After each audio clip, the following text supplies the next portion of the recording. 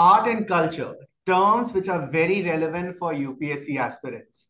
You must be always wondering what is art, what is culture, and that is why we brought an expert with us. UPSC Essentials welcome all of you to our new brand show with Devdutt Pattanaik on art and culture of the UPSC Essentials. Let us first talk about what's going to be the structure of this program. So, Devdutt Pattanaik is going to explain us in his own style and expertise about various terms, ideas, and questions which are relevant for UPSC with respect to art and culture. But here is something special about it. Devdutt is going to answer questions which are asked by UPSC aspirants. Yes, so you can ask questions to Devdutt speaking about various themes of your syllabus, art and culture of UPSC syllabus. So first of all, welcome Devdutt to your show, to our show of the UPSC Essentials with art and culture with Devdutt Pattanaik. So today's theme, Devdutt, as you all know, and as all our aspirants are already informed about, is about art, culture, and we are linking culture with civilization. So there is a question which is posted by one of our students, one of the aspirants, and she sent a video question. So let us begin with this question. Hello, my name is Rashmita. My question is, can you discuss culture is what we are and civilization is what we have? So this is basically a past UPSC question, and which is quite relevant for a UPSC aspirant to ask a question from the past year UPSC paper. And since Devdutt has gone through a lot of questions from past year, he would agree that, UPSC sometimes ask these a tricky question which doesn't require so much factual knowledge, but it definitely requires analysis. So the trend here is, or the style of this video series will be that I'll break up this question into smaller parts so that Devdutt will help us to reach this wider question by discussing also the smaller tidbits here and there.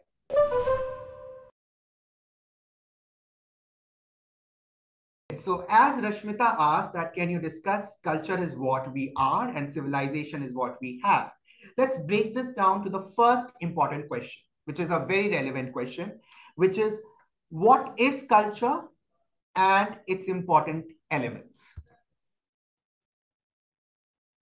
So culture is the human way of life. So human way of life. That's the simple answer. Plants and animals don't have culture. Humans have culture.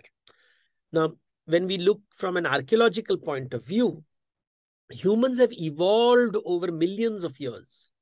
So when do we say that we stopped being apes and we became humans?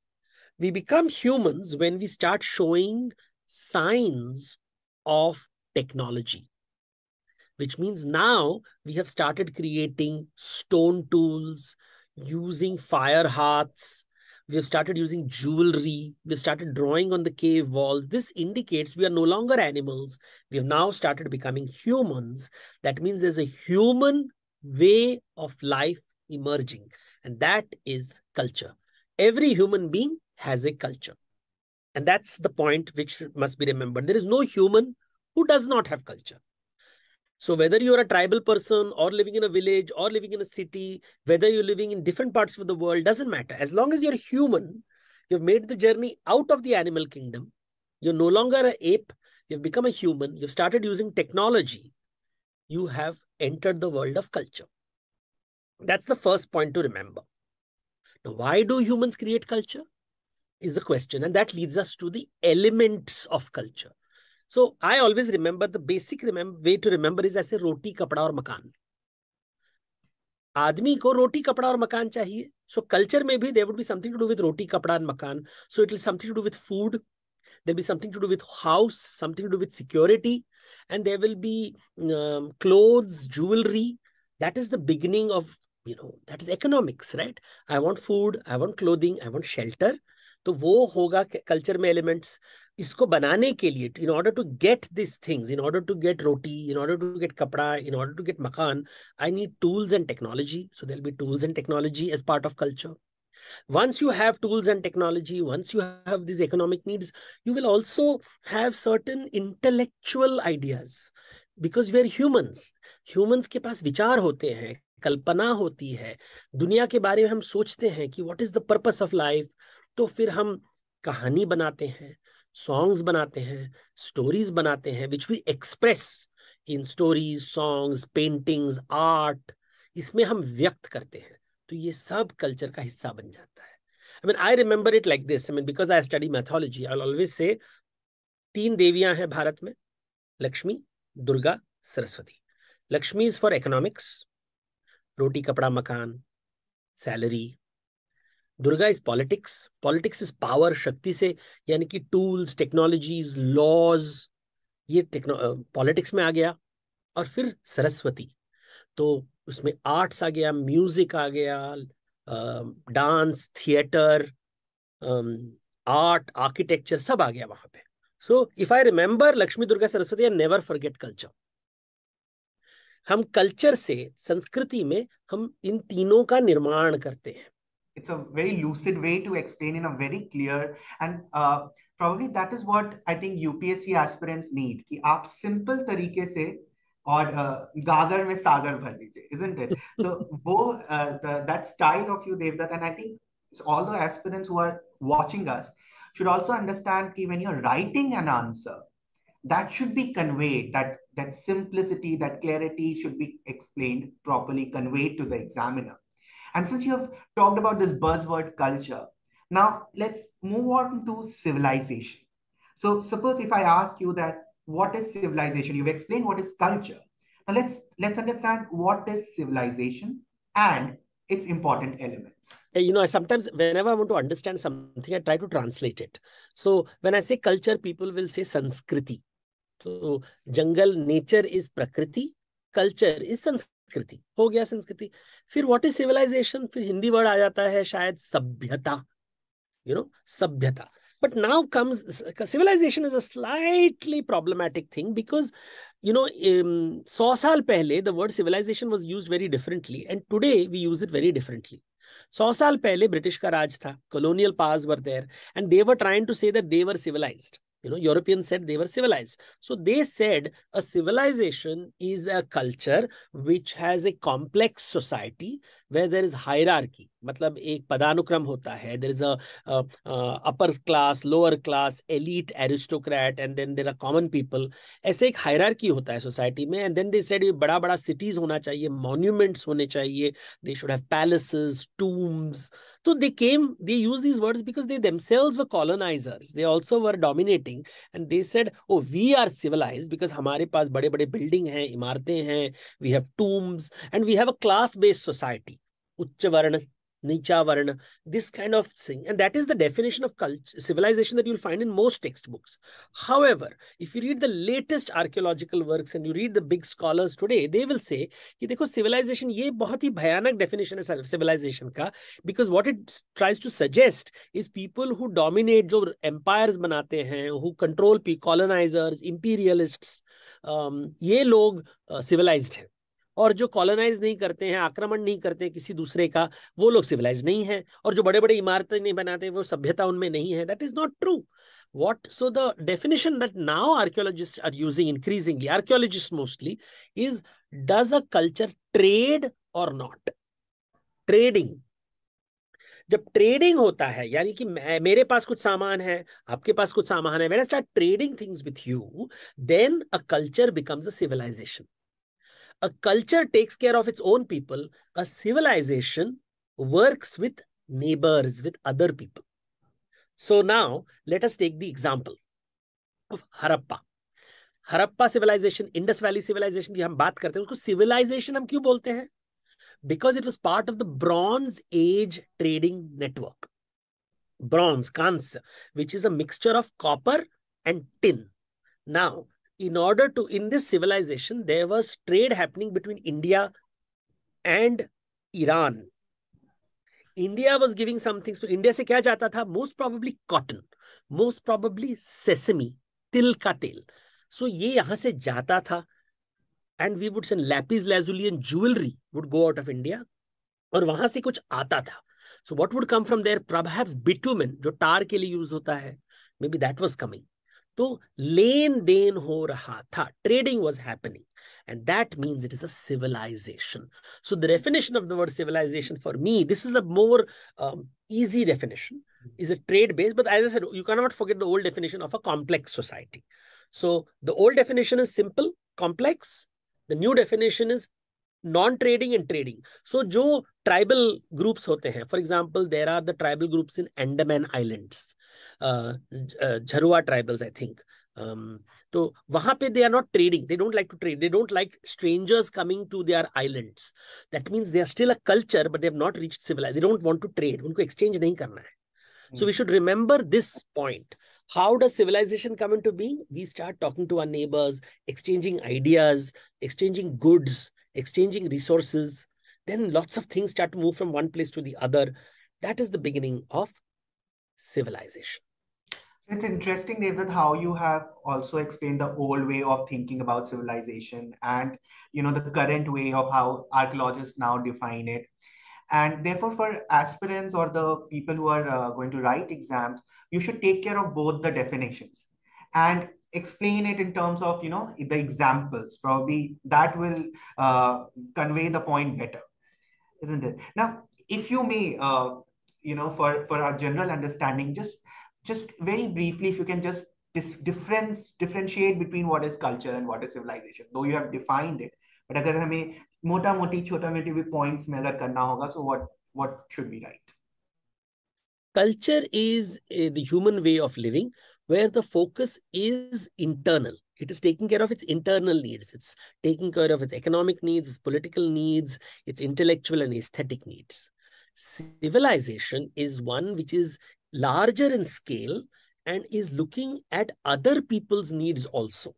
And therefore, when you talk about other people, you start moving into complex societies. So upper class, lower class, you start talking about laborers, bureaucrats, merchants, farmers, warriors, priests. So there are different groups of people. And you're also talking about other communities, neighbors, friends, enemies with whom you are exchanging goods, you're exchanging ideas. And therefore, trade routes comes into the picture.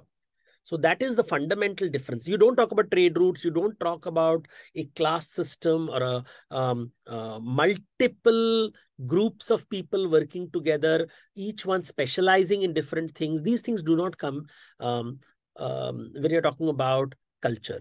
Well, if I want to be very complicated, then I'll say all civilizations are culture, but all cultures are not civilizations. Well, I can see this as a question. I can see this as a UPSC advanced question, It's a good, you've given a clue to paper setters and examiners, this kind of question. I think students should think about it. It's like all minerals and ores. Minerals are ores, Yes. but ores are not minerals and vice versa kind of thing. Interesting. But pardon me if I'm wrong, but there's a curious Manas in me, and I'm sure a lot of aspirants would ask you that there is also these words like uncultured and uncivilized. So if you have defined what is culture and civilization, can you also tell me or tell us what is uncultured, what is uncivilized, how relevant these terms are? So these words are used as terms of insult. So nobody uses this nicely, that, when you say he's a cultured person and he's not cultured, which means a non-cultured person would be like a savage. He does not follow human rules. He's not functioning like a human being. He doesn't use utensils. He doesn't use tools. So that becomes a uncultured man. He is not behaving like human. He's behaving like a savage or an animal. Savage is a human who behaves like an animal. That's the way. And these are words, as I said, of insult, which were used by people to insult those who they don't like. Then comes civilized. He's not civilized. It means he doesn't know how to deal with people who are different from him. He doesn't know how to deal with people from different cultures.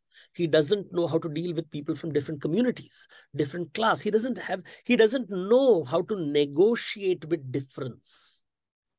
And this is important. As I said, when you talk of civilization, scale increases, diversity increases. You're talking about different types of groups of people and engagement between these different types of groups of people.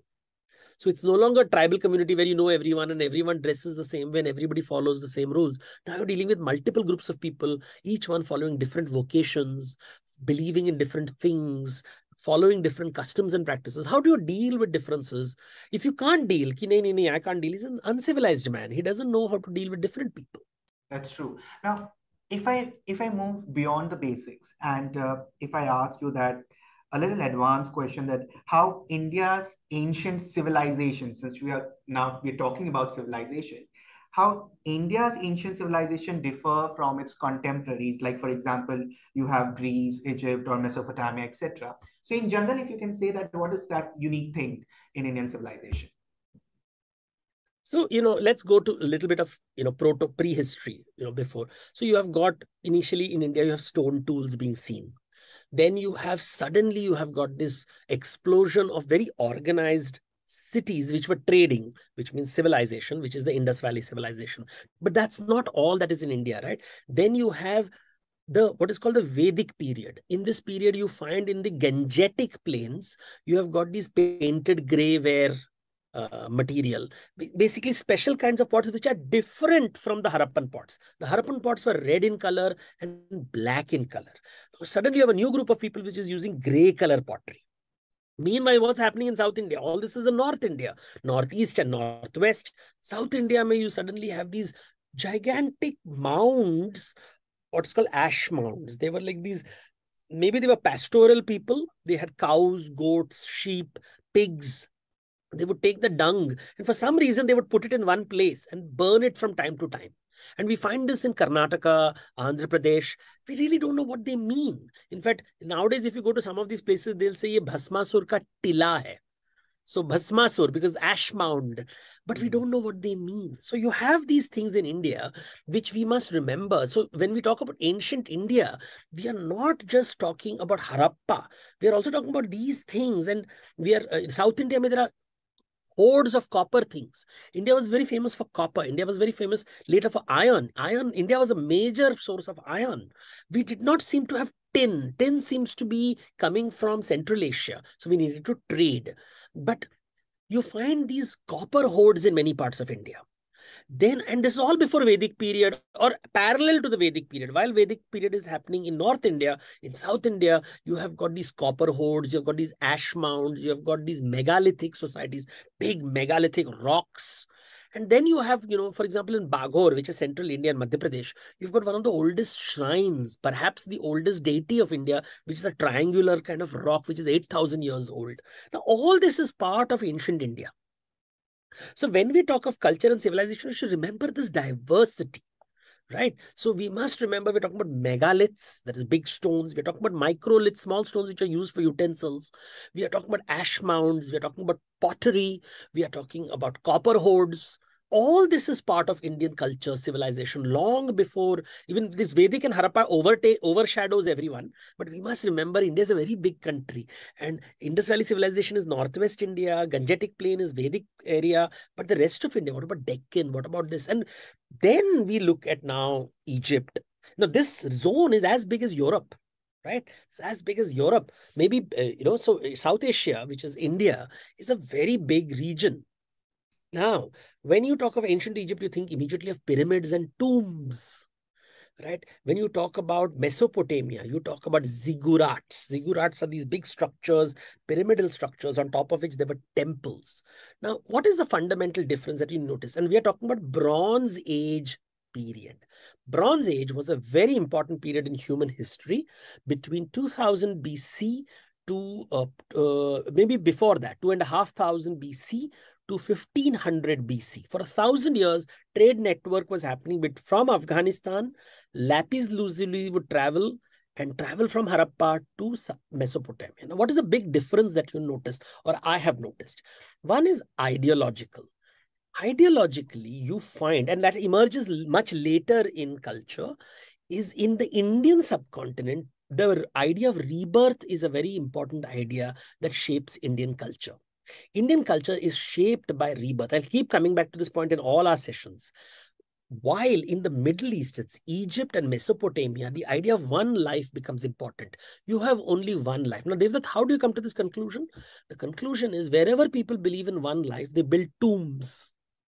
Tomb building is a major activity in cultures which believe you live only once.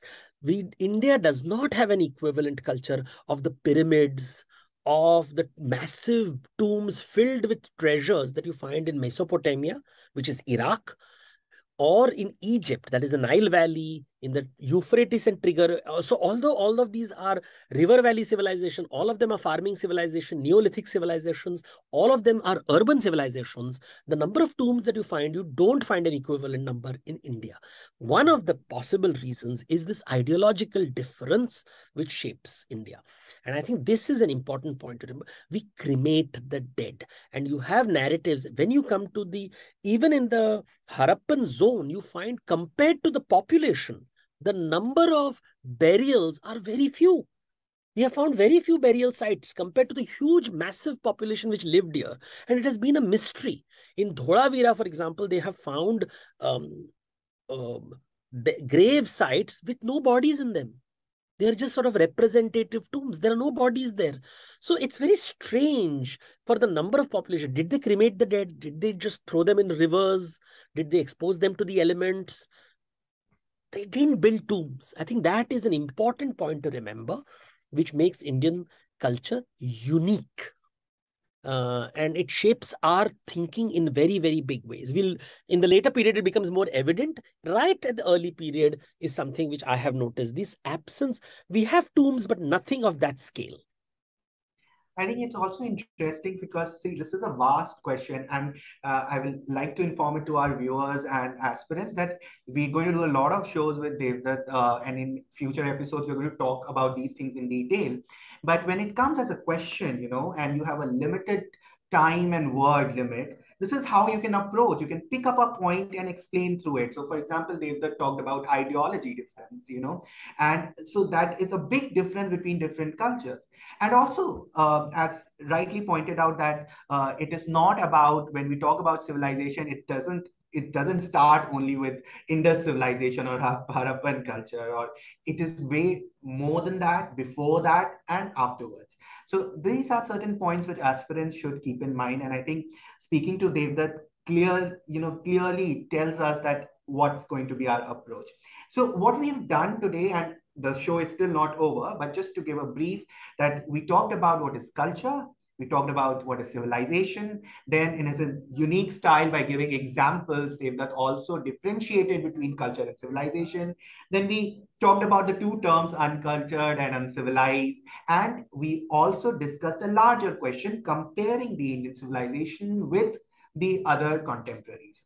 Now, here is something special which we do. Devdutt is going to leave us with a point to ponder, which will also be a catch for the next episode. So Devdutt, can you, for our viewers, for our aspirants, for students, and all the culture enthusiasts, give us a point to ponder for the next episode? Why is history of great relevance for art and culture? So when art and culture doesn't exist in a vacuum, it always exists within a historical, and I would add geographical framework. So think about it.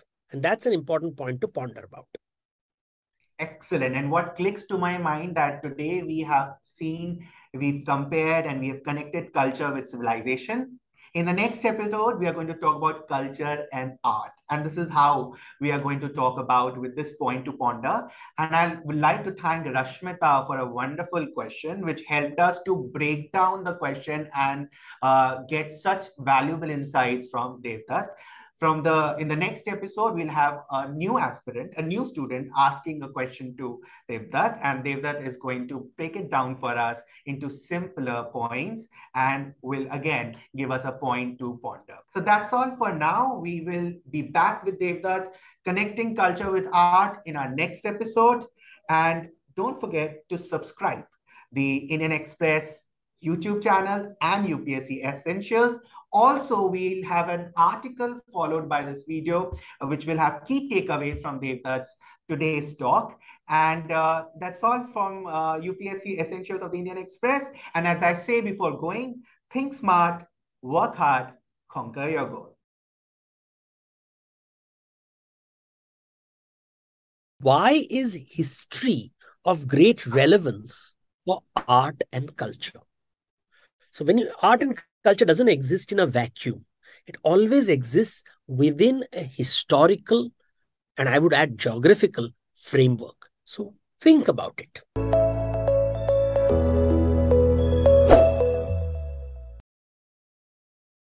So how to study art and culture? Well, that is the question which brings us today to this brand new show of UPSC Essentials Art and Culture with Devdutt Pattanaik, where we are going to learn today about art vis-a-vis culture. And Devdutt, through his unique style, through his lucid manner, and through his creative explanation, is going to let us explore various dimensions and various aspects of culture and art. So first, let's welcome Devdutt. Hi, Devdutt. How are you doing? Hi, how are you? So Devdutt, as we all know the format of the show is that we take up the questions from students. Students ask you a question, and you, through in a very lucid manner, you break down the question into simpler parts so that we cover both basics and advanced. And finally, we reach out to the larger question. In the end, dear viewers, Devdutt gives you a point to ponder, which is also a connecting question to our next episode. But mainly, as we all want thinking administrators who should feel about India's art and culture, therefore, point to ponder becomes very important, which is right at the end of the show. So, if Devdutt, you are ready, let me ask you the question which has come from one of our aspirants.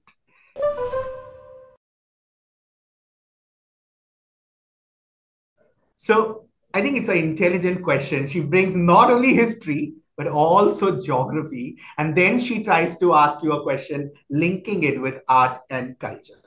Now, let's Devdutt, break down this question from basics so that we can reach to an advanced level.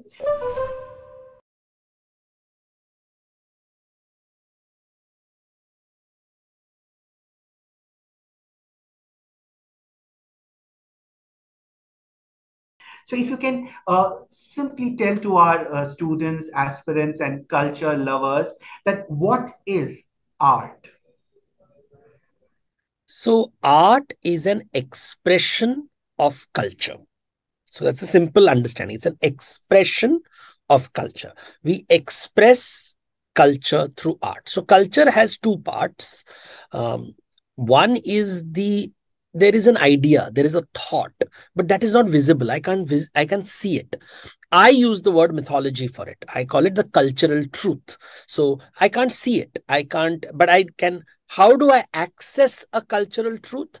I access it by looking at something tangible. One of the things I look at is art. So art can be performing arts, so singing and dancing, or plastic arts like painting, sculpture, which I can put in a museum. When you look at art, there is plastic art, there is performing art. These two are tangible. They can be physically. But amongst the tangible, what can I put in a museum? I can only put the painting. I can put the sculpture. I cannot put music unless, and nowadays we can record it, of course, but you can't, musical performance, a live performance. Or a dance. I can't put a dance in a museum. I can put a photograph of a museum dancer, but I can't put the dance in the museum. All these are expressions of art. And the intangible side is the myth, or which I talk about, the idea, the cultural truth.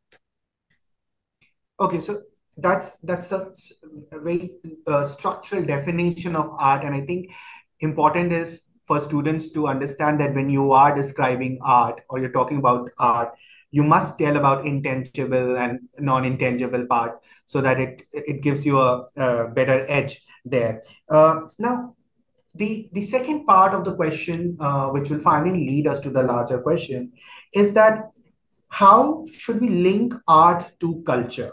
And are there some differences? Because sometimes we just get confused between these terms. Last time you told about how civilization and culture are similar but yet not same. Similarly, here, what about art and culture? How do we differentiate between them? So, as I said last time, culture is how humans express themselves.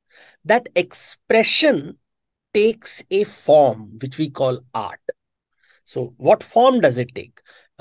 Does it take the form of a building? Does it take the form of a statue? Does it take the form of a painting? These are art objects. What about, so let's take it at a very practical level. I come to your house. Your house has a culture. How do I see your culture of your house? If you tell me, Dev, that how do I come to your house? How do I see the culture? I suddenly notice when I enter the door, there is a toran outside your house. There is a certain marks outside your house. So I see footwear is kept outside the house. Then I step inside your house. I suddenly notice that when I walk in, you'll say, Devdutt, glass ka pani lijiye. So now I'll say water has been given to me. They give me something to eat. Now, if you go to Sweden, it is quite possible the house will have no toran. There is quite possible nobody expects you to keep shoes outside. Maybe the snow shoes will be kept outside, but you can walk in with shoes because it's a cold country. And then you will notice that they may not offer you water. They may not offer you food, and they don't think it is awkward. So now we see two different cultures, two different ways of being. Now, of this, what is art? The toran for me is an art object.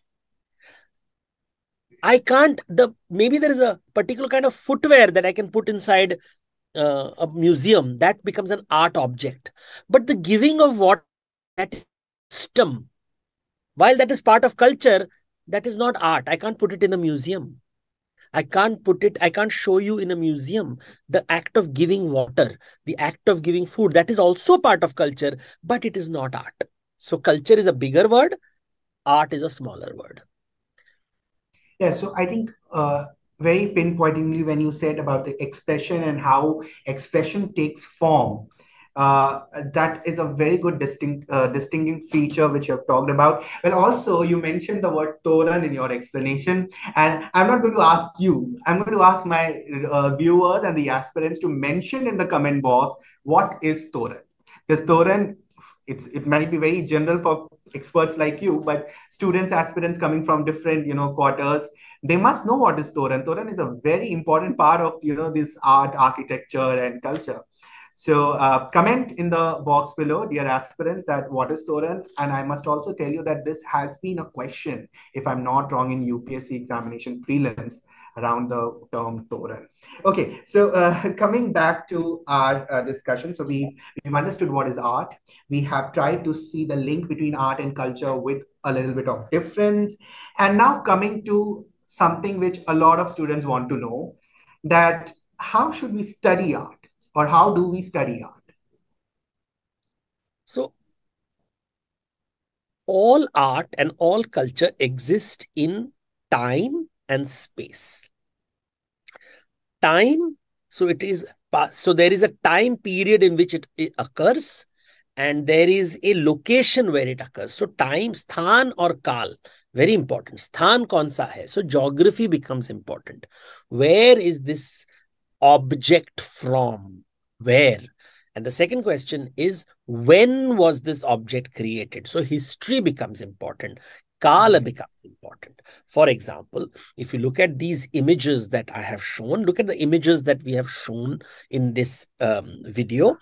You can see there are two images of Vishnu lying down. they don't look the same. They're both Vishnu images lying down. One is coming from the central part of India, Devdutt, dated about 1500 years ago. It is Vishnu sleeping on a serpent from India, central part of India. Devdutt is south of Jhansi somewhere. And it is about 1500 years ago from the Gupta period. The other image is not coming from India. It is coming from Southeast Asia, from Cambodia, and it's about 1000 years old. So now I have two art objects located in different geographies, in different time periods, expressing the same idea, Vishnu lying down. Now I can show you two more images of Vishnu standing up. They both come from India. One is coming from the Pala period. Pala period is around the 8th, 9th century. That's about 1100 years ago. And from Bengal. The other is Chola, which is about 10th century, 1000 years ago, from Tamil Nadu. So one is coming from the eastern side of India, one is coming from the southern side of India. Both are, Chola bronze is about 1000, the other Pala period is a little older, about 1100 years.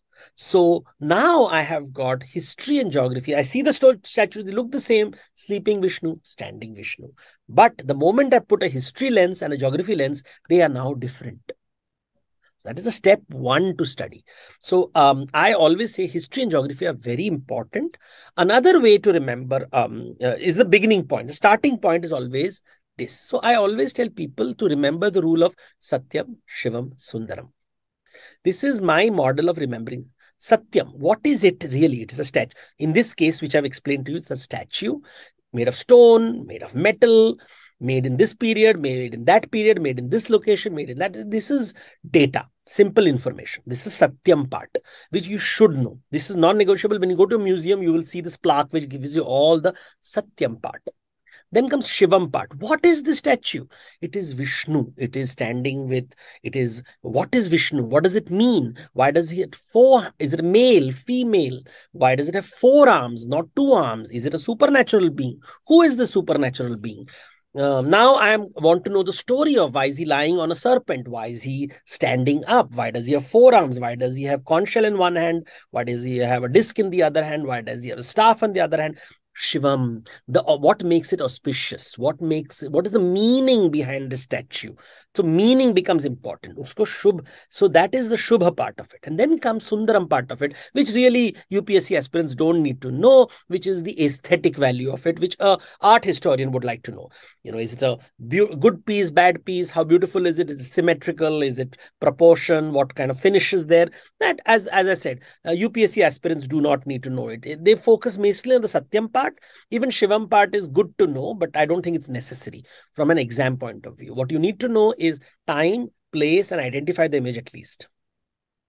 Yeah, also very interestingly, you brought this Satyam, Shivam, Sundaram, because I remember a few years back, there was a question on Nataraj and the symbolic aspect of it. And it was, so I think it's a good perspective to see things from that, from that perspective, that what this symbol it symbolizes and what it tells us. And students can use it in different ways in their answers to make it more creative and more indicative. So yeah, but I was wondering, Dev, that if you can, like, you did tell that sthan or kal kitna important hai, but just briefly, if you can tell for our students that if you just outline a few things and why history is thus important for studying art and culture. See, history is important because as time progresses, technology changes. At a very basic level, technology will change. So new technology emerges, and that shows in art forms. For example, if you go to the Mohenjo-daro period, you will have brick structures made. Right. So technology, material which is used, when was bronze used, when was copper used, when was gold used, this becomes very important. We find bronze statues. So does it mean, so we call Harappa belonging to the Chalcolithic era, which is copper. They don't use the word bronze much because we find mostly copper with arsenic. We don't find copper with tin. Now, these conversations about copper, arsenic, tin are Bronze Age conversations. Vedic period, iron has appeared, what is called Krishna Ayas. So as time passed, now a new technology has emerged. Then you will notice in other subjects, for example, when these Vishnu statues are being built, what is happening in India? You are finding kings becoming very powerful. The idea of Raja Mandala is becoming important. Chanakya's concept of the circle of kings, and the four arms are in four directions controlling the circle of kings. The concept of Chakravarti becomes important. Chakra, wheel, which you see in Vishnu's hand, the wheel. So now a new idea emerged with time. It was not there in the Harappan times. It was not there in the Vedic times. The idea came only in the Gupta period, a new idea, but also technology. Because having an idea is not enough. I also have copper and bronze technology. Then it is coming in the Chola period, 1,000 years. Why? Because now they have got this special lost wax technique of how to make statue.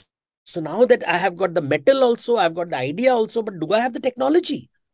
You know, when we talk about paper, when we suddenly use the word paper, kagaz kalam, even today we use the word kagaz kalam. Look at the sound of the word. These are Persian words. These are not coming from Sanskrit base. Kagaz and kalam came to India with the Delhi Sultanate around the 13th century, 14th century. Kagaz and kalam comes. Before that, Indians use tambra patra, or we use metal strips. Tada patra is palm leaves. Tambra patra is copper. We use stone. We use cloth to write. We didn't use paper. We were familiar with paper because we were dealing with the Chinese. But paper production technology comes to India only in the 13th and 14th century. So now when I see a paper, I know it doesn't belong to the Vedic period. I know it belongs to a later period. You know, the old, like, when you go to, you'll say, I want to see the oldest manuscript of Ramayana, Mahabharata. Oldest. Now, it is not 3,000, 4,000 years old. You go to Baroda Oriental Institute, and there you will see a palm leaf manuscript. So, Tad Patra ke upar likha hua hai, and then you date it and you realize it was written in the 8th and 9th century. It's a copy. It would have started, somebody would have started writing it maybe 2,000 years ago, but the copy we have today is about 1,200 years old because these papers would get damaged. So you would keep making copies after copies. But when Akbar started producing paintings, he had access to paper. So we have the Razamnama in paper. So time tells me about technology. Time tells me about ideas.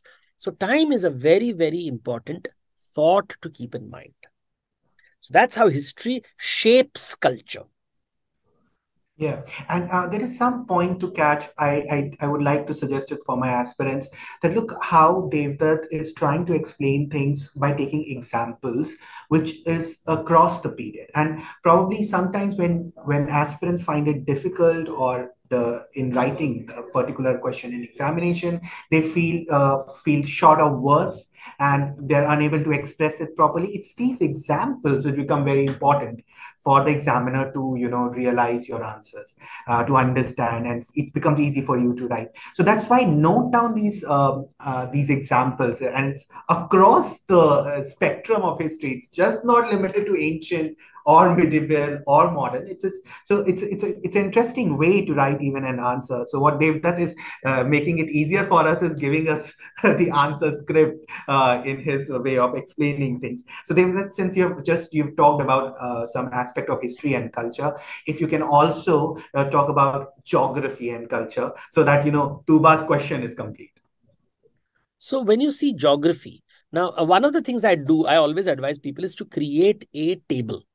On the x-axis of your table, that is, you have an Excel sheet. Nowadays, everybody has access to an Excel sheet. On one axis, you write geography. So write North India, South India, East India, West India. It's very, very important to keep a map next to you when you're studying. I find many people don't have a map next to them. Keep a map. Second thing is timeline. Are you talking 100 years ago, 200 years ago, 500 years ago, 1,000 years ago, 2,000 years ago? And you have to keep practicing it so that in your head, you start remembering Mughals were 400-500 years ago. When did Akbar live? 1600 is a simple number to remember Akbar. How do you remember Aurangzeb? 1700.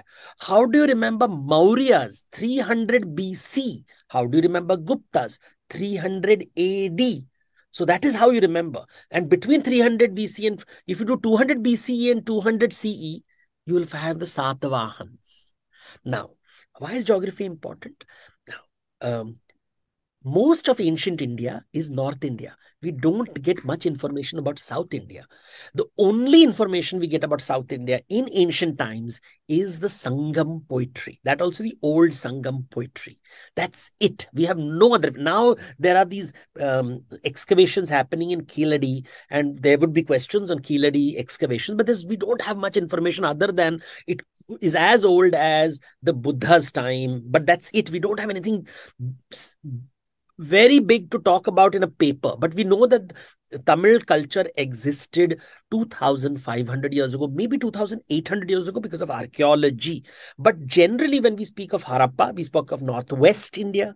When we speak of Vedas, we really speak of Northeast part, the Gangetic Plain, not even going to Bengal. It is only Uttarakhand, Haryana, Punjab, Uttarakhand and Uttar Pradesh area, may be going to Bihar. By the time we reach Bihar, you have the Buddhist culture, Jain culture emerging, Videha, Mithila, that is the area. So now geography has become important. The moment I say Vedas, I'm not talking about South India, I'm not talking about Andhra Pradesh, I'm not talking about Maharashtra, I'm only talking the Gangetic Plain. So when you say 16 Mahajanapadas, they are all in North India. North of, now the question is, Devdutt, why is North India important?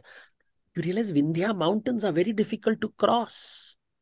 Now, let's look at, I was asking somebody a question, how do you cross from the Vindhya mountain? When you look at a map of India, you will notice that people would travel, right? They've traveled. We have heard of Dakshinapatha, Uttarapatha, but Dakshinapatha is not South India. Dakshinapatha is from the Gangetic Plain to Malwa, to Madhya Pradesh. So Dakshin for whom? Dakshin for Gangetic Plain. Uttarapatha is Gangetic Plain to Gandhara, that is Punjab and Pakhtun areas. That part of Pakistan today is called Gandhara region.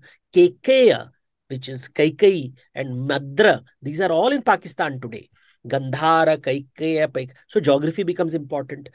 When you talk about Ujjain, Avanti, you are really talking about Madhya Pradesh. We don't go south of that. Vindhya mountains is there. Narmada, Tapi rivers are there. Everything is in the north. When does South India become important? Because to cross the Vindhyas, there is Ahirgarh and there is Gauligarh. And you'll say, why have you used these words, Ahirgarh, Gauligarh? Please read Anglo-Maratha War. And you'll realize the British, when they wanted to control the north and south of India, they fought these two wars in Ahirgarh and in Gauligarh, which is the pass through which you pass from North India to South India. The third place is Surat. And they're all in the western part of India. What about Chhattisgarh? What about the region of Jharkhand? These were Dandakaranya, big forests. Nobody used to cross these forests. Extremely difficult until railway lines were built by the British. Before that, nobody traveled these places. There were no trade routes. You would go from Bengal to Odisha via the coast. You have to cross rivers. When you talk about the Vijayanagar Empire, you are really talking about Krishna Tungabhadra region, fighting happening between Bahmani kings and Vijayanagar because of the, now you say, where is Krishna river? Where is Tungabhadra river? When you say Satavahan kingdom, you have to know Godavari. Godavari flows from Vindhya region towards Andhra Pradesh. This region, and where the Kaveri and Ganga, so all the Telugu speaking people know about Kaveri.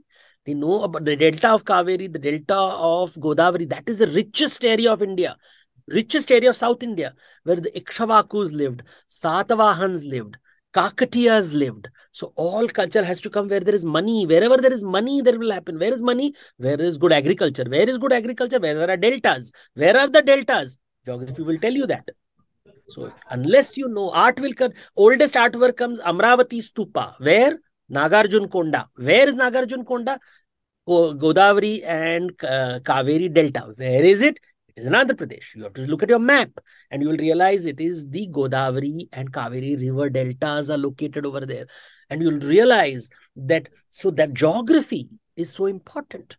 You talk about Cholas, you have to talk about the river Kaveri. You have to talk about the river Kaveri. Cholas without Kaveri don't exist. Kaveri has river islands on which there are 3 river islands on which there are images of Vishnu sleeping. The same image that I showed, Ranganatha Swami built. So those 3 river islands were Vaishnav centers built by Ramanujacharya at the time of the Cholas, 10th century. I cannot discuss Cholas without talking about this river. So geography becomes important. Right? Kaveri is not important in the Vedas. Kaveri is not important in Harappa period. They are not important at all. But Cholas, without Kaveri, you can't talk about. Pallavas, you have to talk about the region north. You have to talk about Chidambar. You have to talk about Kanchipuram. What is the north? Madurai. Vaigai river becomes important. Kaveri. So rivers are playing a very important role in shaping our understanding of Pallavas. Where are the Pallavas? Where are the Pandyas? Where are the Cholas? Just see where the rivers are and you will know everything. We've almost answered what Tuba wanted to ask. She wanted to basically understand culture and art with respect to both history and geography. And you have given a lot of what I say fodder for her answers with so many examples. But also, just to go a little bit more advanced from the basics, and if you allow me to ask you a question, which is, you know, what is so unique about Indian art? I mean, this is a very obvious question, but I think everybody should know it. That what is so unique about Indian art, and connecting this to something which we need to do it in present, that how can we sustain and preserve Indian art? Okay. So the thing to remember is that one of the Indian art is diverse. That's the first thing you have to keep in mind. Why do I say diverse? Because we are looking at different geographies and we're looking at different time periods. We're also looking at different kinds of communities. For example, Taj Mahal is a Indian architectural form which follows a Persian art form mixed with Indian art forms in India. So they use material from India. So they use marble, they use inlay. If you see the structure, it looks very Persian because it has a particular, the minarets are there, the dome is there, it's all Persian. But when you start looking carefully, it has lotus motifs, which are very Indian. But at the same time, now you look at a Jain temple, which has a shikhara, which is a series of the shikhara is the roof, which is like a spire, small mountains on top of mountains, this small mountains, big mountains, all coming together to create the shikhara of a Jain temple. And you realize, hey, that is also Indian. Now, the both look so different. One looks Persian, one looks Jain. Somebody will say it's Hindu, but we'll say, no, it's Jain. So it's a Jain art form. So now in India, we have to talk of diversity. There could be, look at an image of Lakshmi. You'll say Lakshmi images are Indian images, but I can show you one Lakshmi image, which is from the Buddhist side. How do I know it is Buddhist? It comes from the region of Sanchi, Barhut. It is about 2000 years old. So time, place, and third, I look at the object carefully and I notice that the Lakshmi has only 2 hands, not 4. And then I look at a Tanjore painting, a painting made in Tanjore, so South India, made about 100 years ago. Again, Lakshmi, but now she has 4 hands. So now I have both of them are Indian art, but there is so much of diversity. So diversity is a key word to use. And in diversity, you talk about diversity of time, diversity through space, diversity through communities. And that is how you explain Indian art. Now let's look at Greek, something foreign. I've got an image of a Tirthankara, a Jain Tirthankara standing. It's a nude statue of a male. And I have another statue from Greece, which is also a nude statue. But you notice a difference. The Greek statue has muscles, very clear muscles.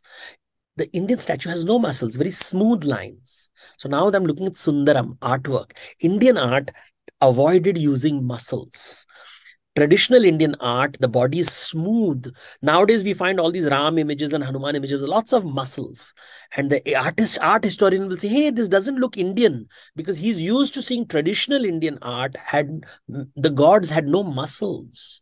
Muscle as an idea emerges with Greek art. And now because young people are exposed to Superman and Hollywood, we like six-pack abs and we want our gods to have six-pack abs. And that is westernization of India. We are using a Greek idea. Greeks loved muscles. Indians did not like muscles. Indians liked healthy bodies, but they liked athletic bodies, but they liked health. The body has to be lean, it has to be fit, but muscles cannot be seen. So now look at the two statues of the sage standing, and you look at the hero, the Greek hero standing. You see these two images. You'll say they're men. Both are men, but they're very different. One is a Greek statue with muscles. One is an Indian statue without muscles. One is eyes are shut, meditative stance. The other is a hero, but that's a little detail. But this is a big difference that I tell people. Musculature is not found. Any temple you go to, you will never see gods with muscles. Chola bronze, no. Chola bronze, look at the Pala image. Look at the Chola image, no muscles. Now, how do you sustain art? Now, one thing is certain things can be kept. How do I, there are different ways in which art survives. One is just by living your life and following the practices of your family. So the simple way of living, keeping your culture alive, is every generation tells the stories, follows the symbols and rituals of the previous generation. So how you eat food, the way you eat food, your culture is being maintained. How you maintain your house, what is the artwork in the house. These are at a very basic personal level. We keep our culture alive. We keep our culture alive through festivals. We keep our alive through food practices. What we keep alive? I always tell people the Chinese culture is alive as long as they use chopsticks. The day they stop using chopsticks, Chinese culture is not there anymore. Then there is the artworks that we have. Some can be kept in museums. Some has to be protected in museums. Then they have monuments which have to be protected, made into tourist zones. They become under the Archaeological Survey of India. So suddenly you find these architecture is kept, artworks are kept. Then you sponsor and patronize traditional Indian art forms, whether it's the classical dances. Nowadays, one film, a single film called Kantara has rekindled interest in a very traditional Tulunadu practice known as Bhutakolam, which is part of Tulunadu. Where is Tulunadu? Tulunadu is the southern part of Karnataka. This is followed by the Tulu-speaking people. This culture suddenly became big because of one film made by one man, and he thus helped in supporting that culture. And by that one culture, now people are talking about Thayyam and other practices in other parts of India. So just by making a film on it, he has ensured the protection of a particular culture from dying away. It's very interesting. And I think using these examples which are happening now, in the form of movies, in the form of songs and other forms, not just government policies, but what you can do and what one can do at an individual level in your home, outside your home, that is very important. And I think that is something which is attractive in answers also. So that is all what we have for today. But before going, there is Devdutt's point to ponder, which is going to link us to the next episode. And Devdutt, if you can, for our aspirants, give a point to ponder. Are we right to say that tradition is in the past, culture in the present, and heritage is linked to the future? So this is a question I want to think about. Tradition, culture, heritage, words that we use, and how is it connected to the present, past, and future? All right, then. And that is a clue for me. Probably this is going to be Devdutt's next episode where he's going to talk about tradition and heritage and something more. So we've covered some very basic terms which people should know about in art and culture, but in a very standard and very, beautiful manner with examples and pictures really help, dear aspirants. It will help you to retain what you learn from each of these videos. So this is Manas signing off, and don't forget to subscribe the Indian Express, the YouTube channel of the Indian Express. And as I say before leaving, think smart, work hard, conquer your goal.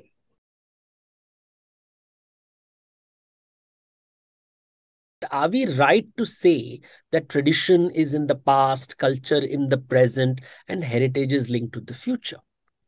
So this is a question I want to think about. Tradition, culture, heritage, words that we use, and how is it connected to the present, past, and future?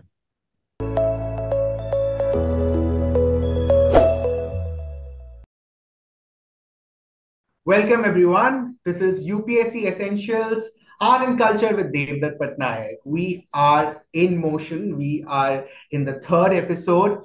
We have covered a lot of basic terms in a very advanced manner. And today, again, we are going to connect culture with two very important terms and maybe another important term which you would appear in the course of our discussion with Devdutt Pattanaik. But first of all, let's welcome Devdutt. How are you, Devdutt? How are you finding it? Talking to students, explaining students about art and culture.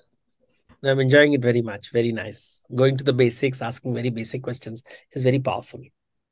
Exactly. And so, as we all know, the format of the question or the format of the show is that students or aspirants talk to you directly in a way. They pose questions to you. The question can be basics at time. There can be some thought-provoking question, and you sail them through from the basics to advanced, helping them with examples through the pictures and of course through your words, so that they can understand the soul of this subject. And that is why we are aiming to take them more through such videos, more through this program. We're going to have a lot of discussion with you. But today, let's focus on this particular question. So we have a student whose name is Rishabh Jaiswal. And Rishabh Jaiswal sends you a question, which is this. Often culture, heritage and tradition are used interchangeably. What are the similarities and what are the different points of differences between them? Please explain with examples. So Devdutt, now let me just, for the understanding of our readers, of our viewers, let me just dictate or just tell you what he asked. And he says, often culture, tradition, and heritage are used interchangeably. What are the similarities and what are the points of differences? Please explain with examples. And I'm sure he says with examples because he knows that in his answers he has to write examples, and therefore he mentions that please explain with examples.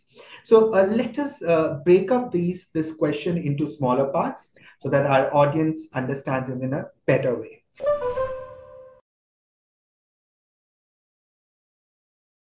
So let's begin with simply defining what is tradition and what is heritage. So tradition is culture of the past. Heritage is the culture of the future, culture that we want to take forward with us. So tradition is something that existed before, and heritage is something that we want to go along with us into the future. That's it.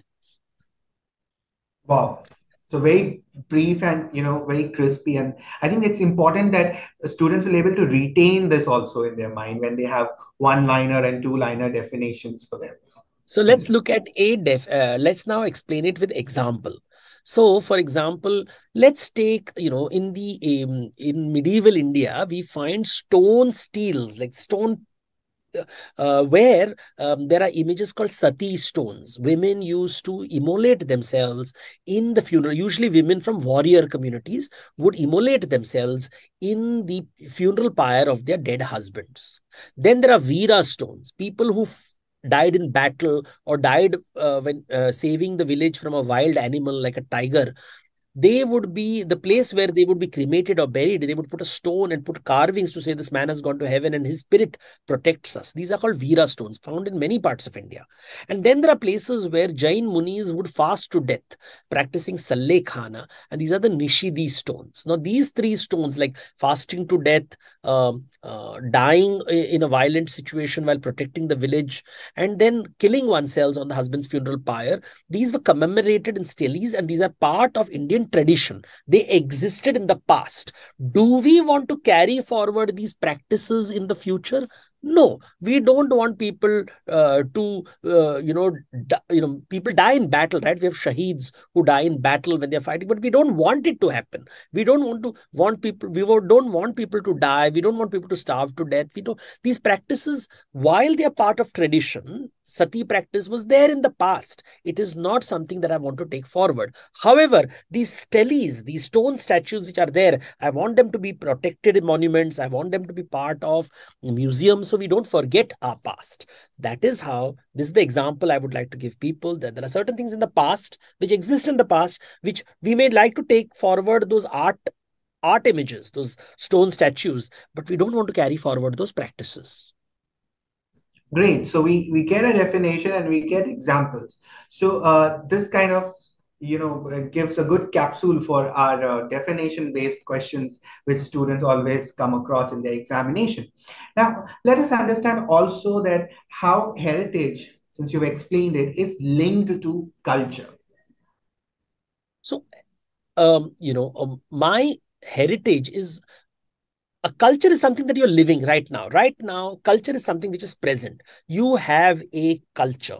It is informed by your past. So you are informed by certain traditions that come from the past.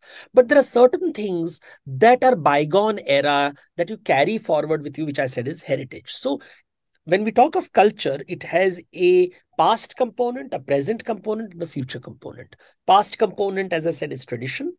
Present component is culture. Future component is heritage, what I take forward. For example, the Sanchi Stupa. Look at the Sanchi Stupa, which is found in Madhya Pradesh. It's a beautiful structure, which is about 2000 years old, beautiful artwork. Now, from a present point of view, there is no connection. I don't know what to do with this structure. It's there. It belongs to the past, but it is part of my heritage. I want people to remember it in the future, that, 2,500 years ago in India, there was a man called Buddha who taught a Buddhist ideology, and people venerated him and therefore built stupas in his honor. And layers and layers of kings and merchants built railings around the stupa, built gateways around these stupas. They carved these statues, and this tells us how life was over 2000 years ago in India. And therefore, the Sanchi Stupa is part of my heritage. It's not my culture today. And I really don't get it from like immediate tradition. I don't see any tradition over here, but there is my heritage, because I'm going to take it forward because it is a memory of my ancestors. If you allow me to ask you a very connected question, like we've discussed about these basic terms which are related to art and culture. We started with civilization in our first episode, and then we moved on to art. Today we are talking about heritage and related term. But there's also a term called custom. And a lot of time people talk about this is in my custom, this is not, and all. So what is this, what is this basically? What do we mean by the term custom, and how is it connected to culture? So custom are practices of the present, certain practices of the present.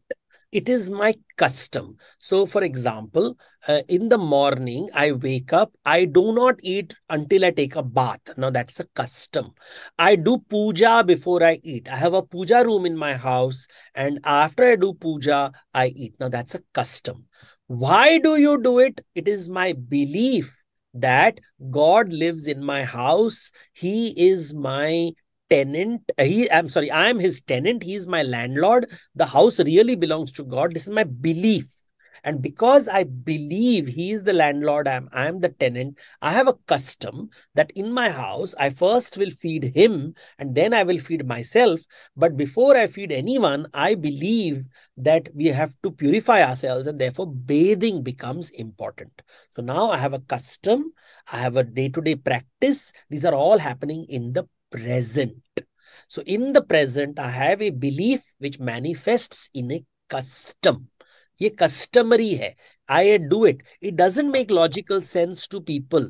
It is not as just I'm going to office or traveling to work or working in the office. These are also activities, but these are not customs. Customs have to be inherited and followed because it connects your present to the past. You are following a belief system and a custom that probably you have inherited from your parents or from your grandparents or from people around you. Great, great. And it's more interesting that how you brought the word belief in it and how it is more connected to custom. So, Devdutt, we have covered almost or these basic terms which are related to art, and we may be theoretical, but they're very important for examination and to build up from here. When we are going to go deeper in the topics, we need to be aware about these terms. But just to move from basics to advance, if I may ask you that, what is the soul of India's cultural heritage and tradition? And if you can explain it with example. So the soul of India's culture and heritage, when someone asks me, let's ask, what do we mean by soul? When we mean soul, soul is something that you cannot see. So what people are really saying is, what is the underlying belief system of Indian culture, which makes it different from, say, Chinese, or makes it different from Middle Eastern practices, European practices. So what is the fundamental belief system?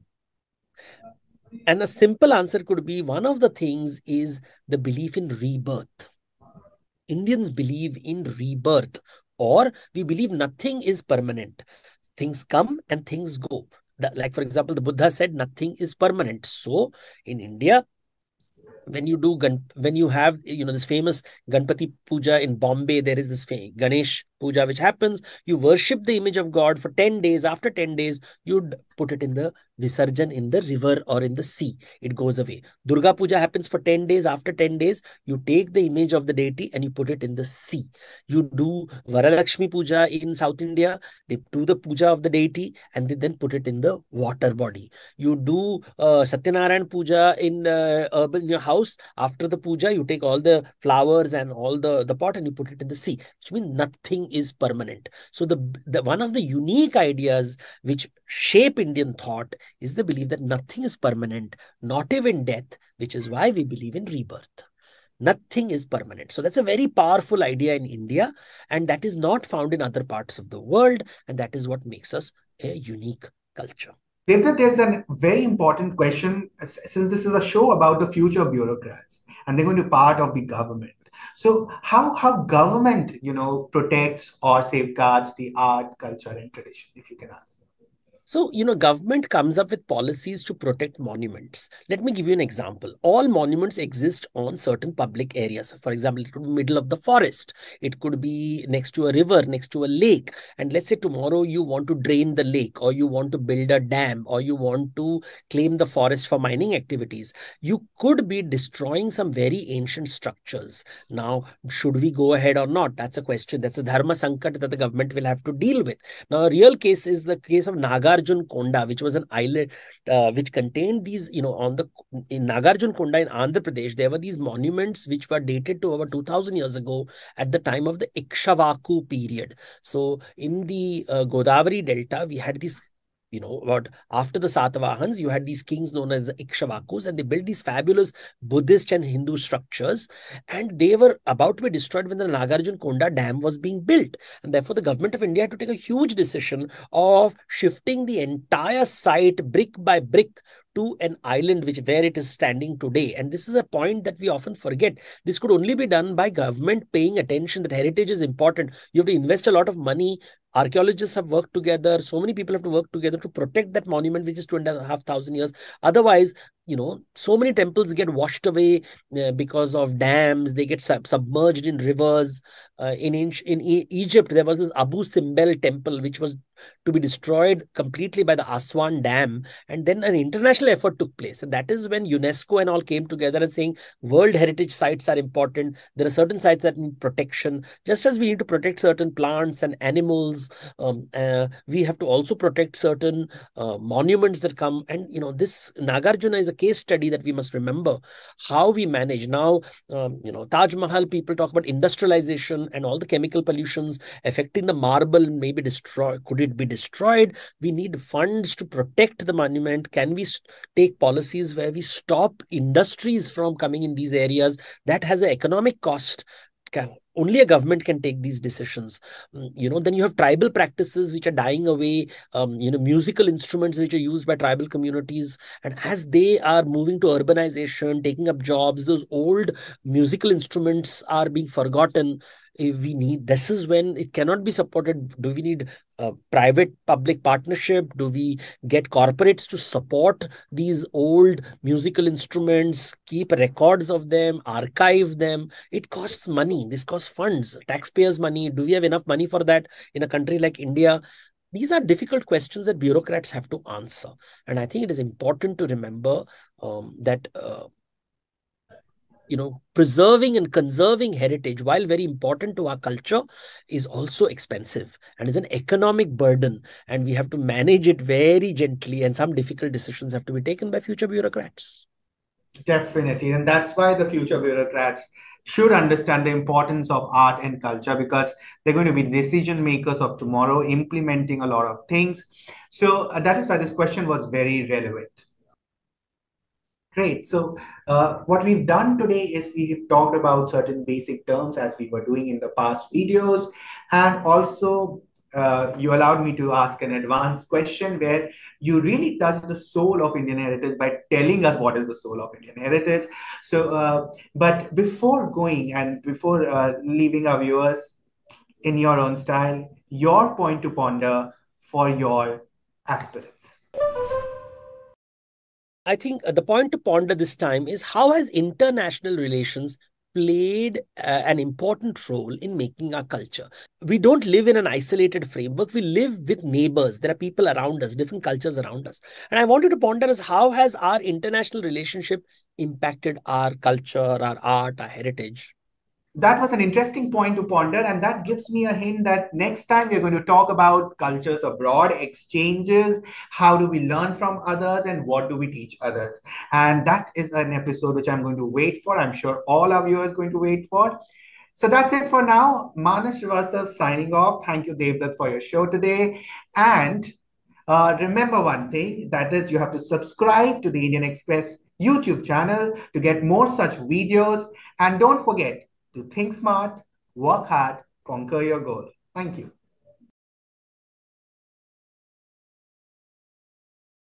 How has international relations played an important role in making our culture?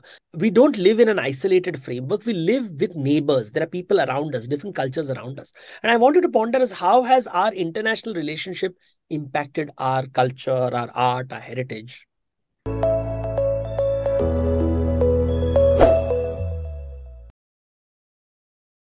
Hello everyone, I am Manas Srivastava and you are watching UPSC Essentials of the Indian Express and our show, that is Art and Culture with Devdutt Pattanaik. We've actually covered a few very important topics in the past. Today is one such important topic which is a part of our series. Yes, we're going to see and we're going to talk, and Devdutt is going to explain that how does culture get shaped by foreign connections. And as you are aware by the format of our show, is that we actually take up the question from aspirants, from students, some points to ponder in their mind or something which they have come across while reading and studying. And they want our expert, Devdutt Pattanaik, to answer.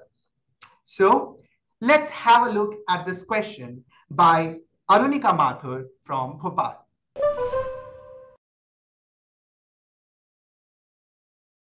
So Arunika wants to ask that over the years, our relations with different cultures have been shaped, our food has been impacted, and what syncretic dishes have come out of this cultural contact and exchange. So what a wonderful question. And I think it's a very UPSC relevant question where they don't ask directly, but they pick up some kind of example to test your knowledge. And here, what Arunika wants to ask us is about foreign connections, how culture is shaped around it, what we gain from outside and what we have given to the world. But she specifically wants to ask in terms of food.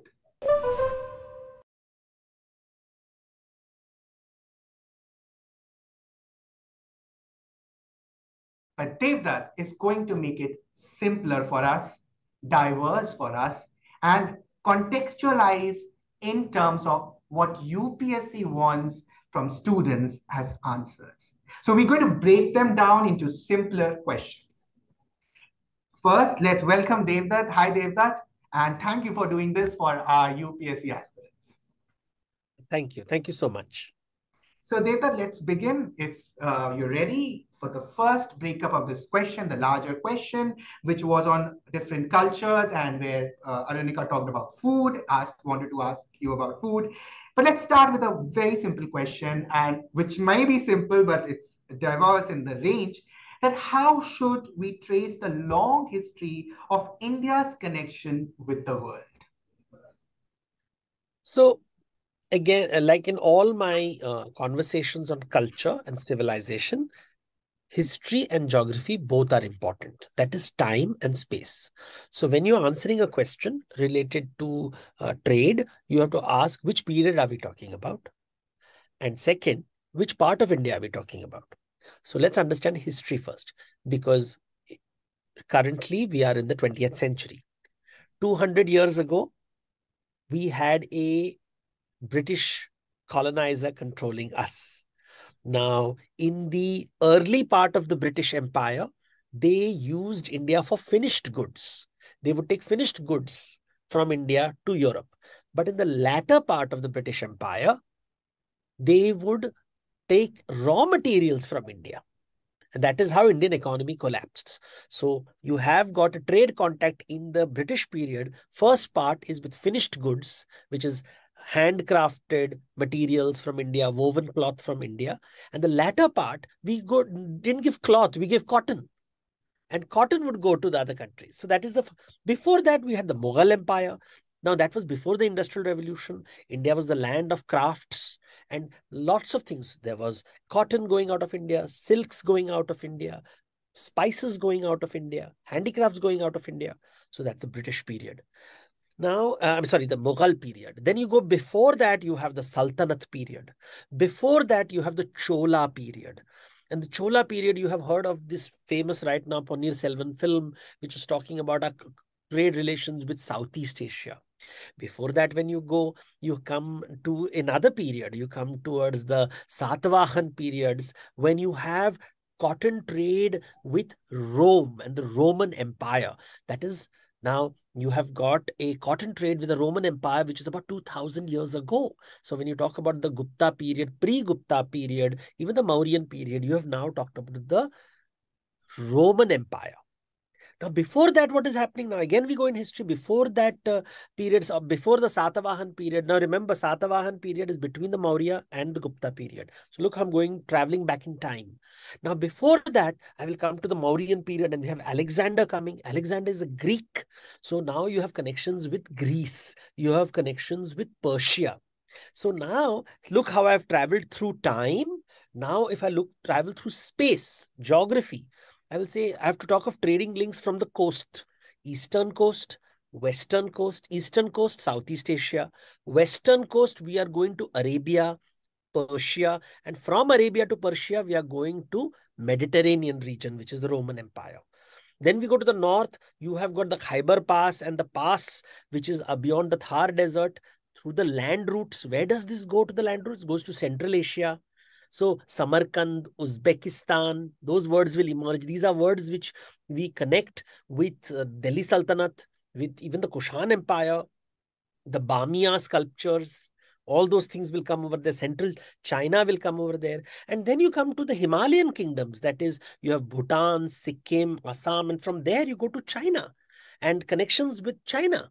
So you have to understand the geography of India. You have to understand the history of India and then map this in a 2x2. I always say make a table. On one side, you have history. On the other side, you have geography. And you will understand India's trading patterns over time.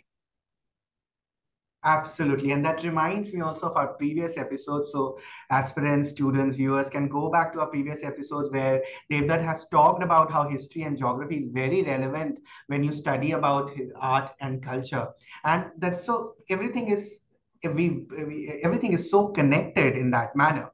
And so when we are talking about the history, I'm sure there's a very prominent question which comes in minds of people that, ठीक है, ये exchanges हो रहे हैं, हम travel कर रहे हैं, कल्चर का आदान प्रदान हो रहा है, बट कैसे?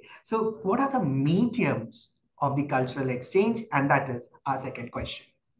So again, reminding people that the definition of culture means you are able to generate resources for yourself. Animals don't generate resources for themselves, right? They go looking for food, hunting for food. When do you say culture has been created? When we are able to gather resources, generate resources, when we, as hunters, as foragers, then gradually as herdsmen, as farmers, that is culture. But once you start exchanging and trading, because you don't produce everything, right? You need to exchange and exchange with people, civilization is born. So civilization starts when people start to exchange and trade, and humans have been trading and exchanging things from the Stone Age, right? So we have to remember that why are they exchanging? They exchange things because I don't have something, but you have something. So that is how my exchange will start. For example, I'm a farmer. I grow grain, but I want to eat fish. I want to eat meat. You are a fisherman. You have fish. You get fish. I will give you grain. We always talk of river valley civilization. The river valley, there are civilizations where they're growing crops, they're growing wheat, they're growing millet, they're growing barley. But what is not there in river valleys? There is no metal. Where is metal? Metal is found in faraway mountains, far top, where it is dry, where farming is difficult. So people who have metals don't have grain. Those who have grain don't have metal. They will meet and they will exchange goods. There are people who live in dense wooded forests, big trees over there. Like, for example, today, if you go to Uttarakhand, these regions have trees and big, big trees. Or you go to central India, where there is the Dandakaranya, the Central Asian forests, Central Indian forests. You can't farm there very easily. It's a lot of big trees, but you have trees. And so people want wood. So you can give wood, and in exchange, you will get some food. So that is how the reason we trade is, again, we will trade for, I remember it in this way, roti, kapda, makan. What do you trade? Roti ke liye, so wheat, grain, spices will come. Fruits, vegetables, that is what you can trade. Roti, kapda. India was the land of cotton. That was a special thing that India gave the world, cotton. From Harappa times, we have been trading in cotton. So there would be clothes that you, makan, of course, you can't give makan, but you can give wood. You can say, we could export wood because there are places in the world where wood is not available. We can give metal. Metal can be exchanged. For example, in Harappa, they needed tar or bitumen. Bitumen is not found in India. It is found in Iran. So they would take Iran, say bitumen would come to India. What was India famous for? India was famous for cotton. We would give them cotton and we would get it. We also can exchange skills. You have got certain skills. We could make great jewelry. We could do weaving. So we would give jewelry. We could give cloth. So these are things that you exchange. Now, while you are exchanging goods and services, you could also exchange animals and birds. Exotic animals go to other parts of the world. You can give birds. People want parrots. They want peacocks. They want monkeys. They want dogs. These would also travel across. So there are material goods are going. Along with that, ideas are also being transmitted. You don't just transmit. So you can transmit food, clothing, shelter, roti, kapda, makan, as I said. India had elephants. We would export elephants, but we wanted to import horses. So horse would come, elephant would go. So that was a very famous exchange that India would do. But we also would exchange ideas. So Buddhism traveled out of India. Hinduism traveled out of India to Southeast Asia, to Central Asia. Remember, the geography should come in your mind. So, but then your mediums of exchange. For example, if you look at the Harappa statue, the famous dancing girl statue, and look at her neck, she has cowrie shells around her neck.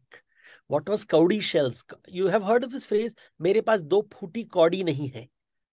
Matlab, this do phuti kaudi really is a broken cowrie shell, and 4 broken cowrie shells would make 1 cowrie shell. So it was really like paisa and rupee. And cowries were used. Now, what is special about cowries? Cowries are not found everywhere. They're found only in like Maldives Islands, they are found. So they're found in the certain islands. They're not easily available.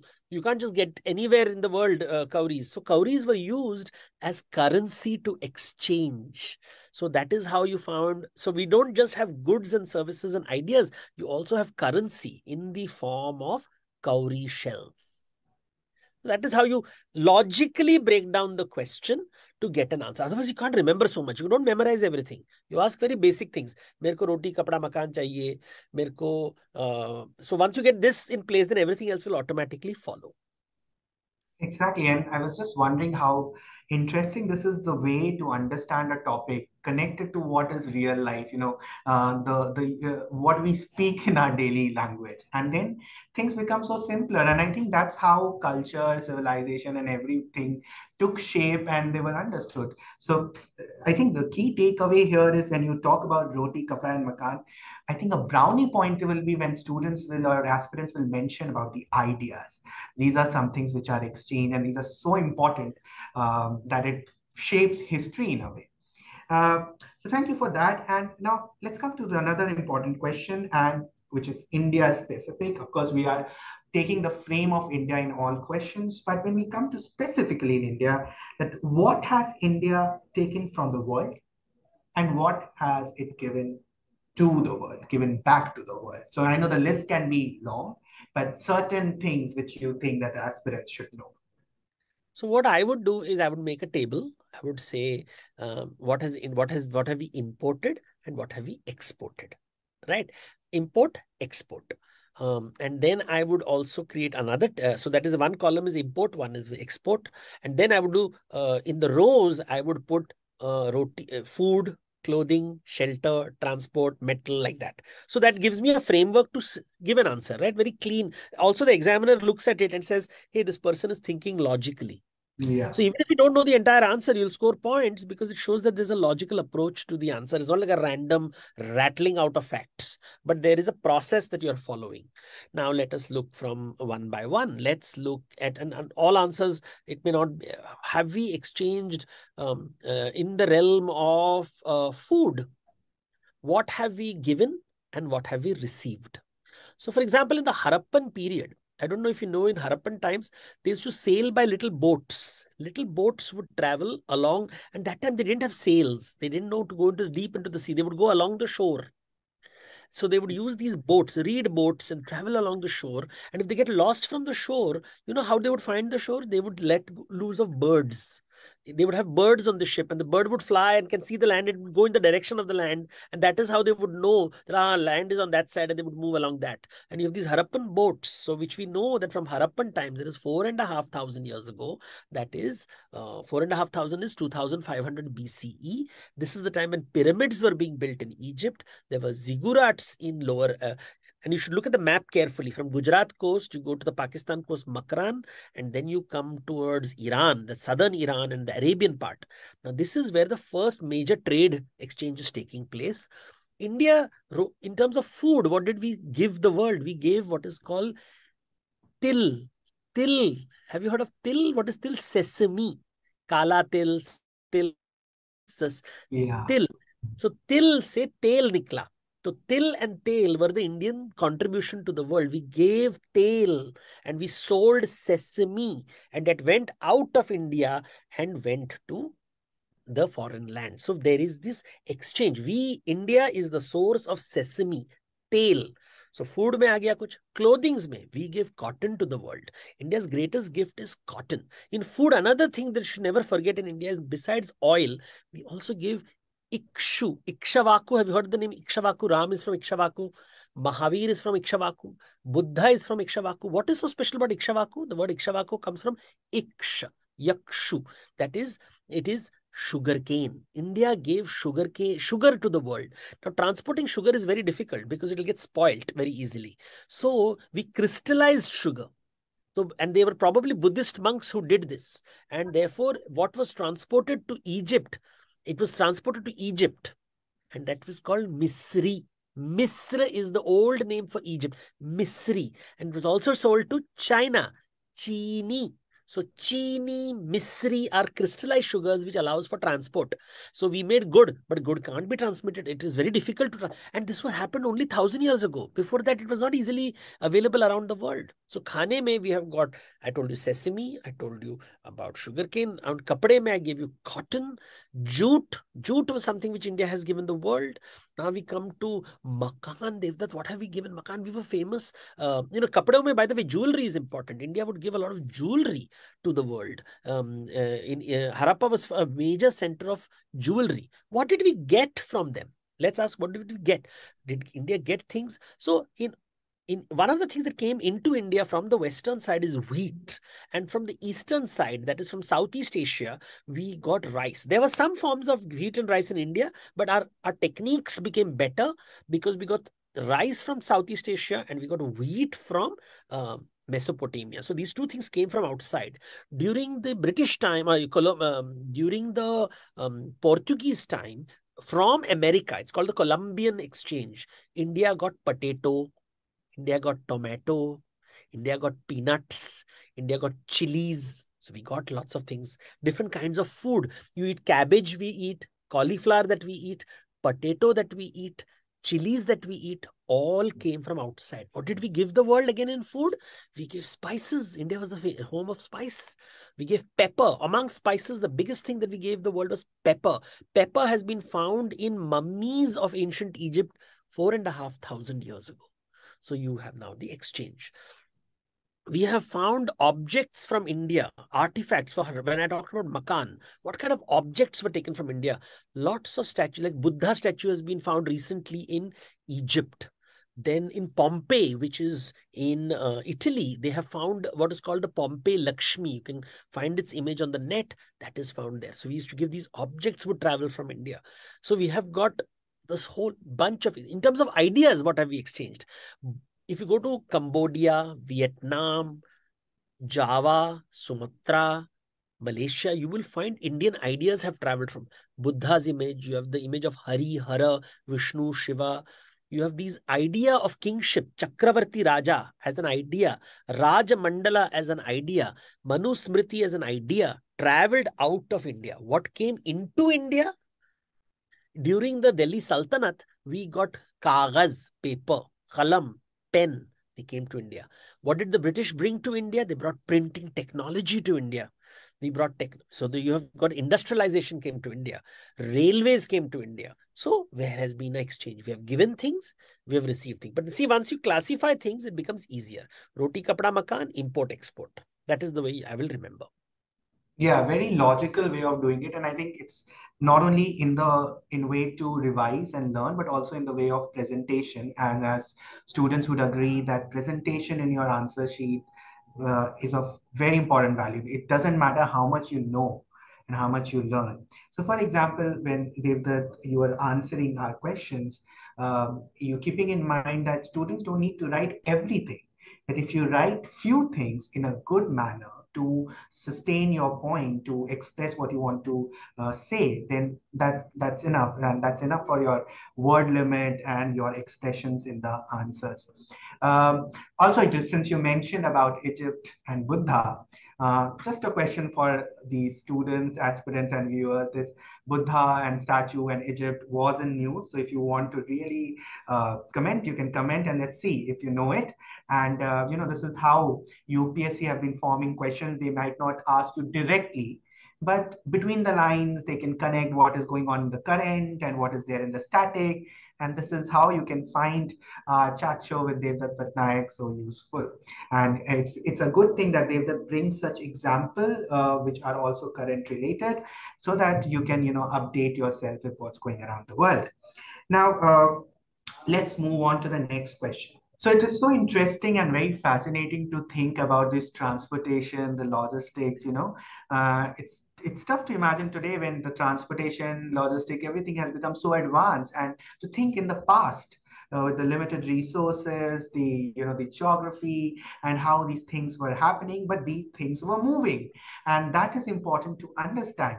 So, from these smaller questions, which look very small but have deep meanings and deep connection from the past, let's move on to an advanced question. When I talk about advanced question, I'm talking about how we connect past to present. So that is the question which I want to put in front of you, Devdutt, and let's see how you, in your own style, try to answer that. So what we have understood is that India's connection with outside world, and through your explanation, we've got to know that it's not new, of course. But how today we see this as continuity from past? See, in today, we take so many things for granted. Like what is continuity? For example, if you're eating a samosa, right? We think it is an Indian dish, right? Samosa and jalebi. But neither samosa nor jalebi existed in India 1,000 years ago. About 500-700 years ago, both these dishes were brought by cooks who came with the Delhi Sultans, who came from Central Asia. They came from Uzbekistan, they came from Samarkand, and they brought these things to India. And of course, Indians, inside that we put potato. Now, where did potato come from? They came from America via the Portuguese. So the samosa came with the Turkish people. The aloo came from Colombia via the Portuguese, but we consider it, there is a continuation of this tradition. In India, we are eating samosa. We talk about practices, Islam came to India, at the time of the Prophet Muhammad, not like later. We always talk about 1,000 years ago. We have about Mahmud of Ghazni coming to India, but before that, we were trading with Arab countries. So even 1,400 years ago, one of the oldest mosques are found. One is the Cheraman Mosque in Kerala by traders. And then in Gujarat, there is the Bardwara Mosque, I think near Goga, near the Gulf of Kambat, which was a major trading zone. And we have in fact, we have a mosque where the Qibla faces not Mecca, but it faces Jerusalem, which is early in the life of the Prophet. If you're interested in knowing those details, that there we have actually a mosque in India which faces Jerusalem and not Mecca, which indicates it is early in the life of the Prophet Muhammad. This was built in India, and that. After that, you have other kings coming to India. They're bringing new technologies from Byzantium. They're bringing new technologies from Persia. And when you go to Delhi, you see the Lodi Gardens. You see these structures in Delhi. When you go to Bengal, Bihar, you'll see Sher Shah Suri's has built mausoleums. Where did these structures come from?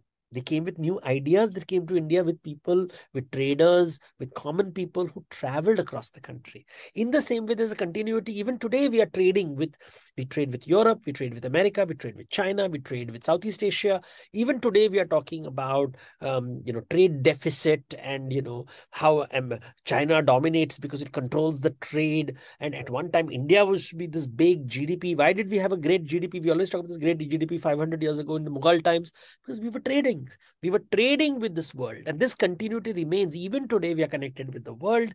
We still share food. Today, we love Korean dramas, K-pops. We love Korean food. Import and export is happening. Korea, if you go to Korea, they will say we have had ancient traditions with India.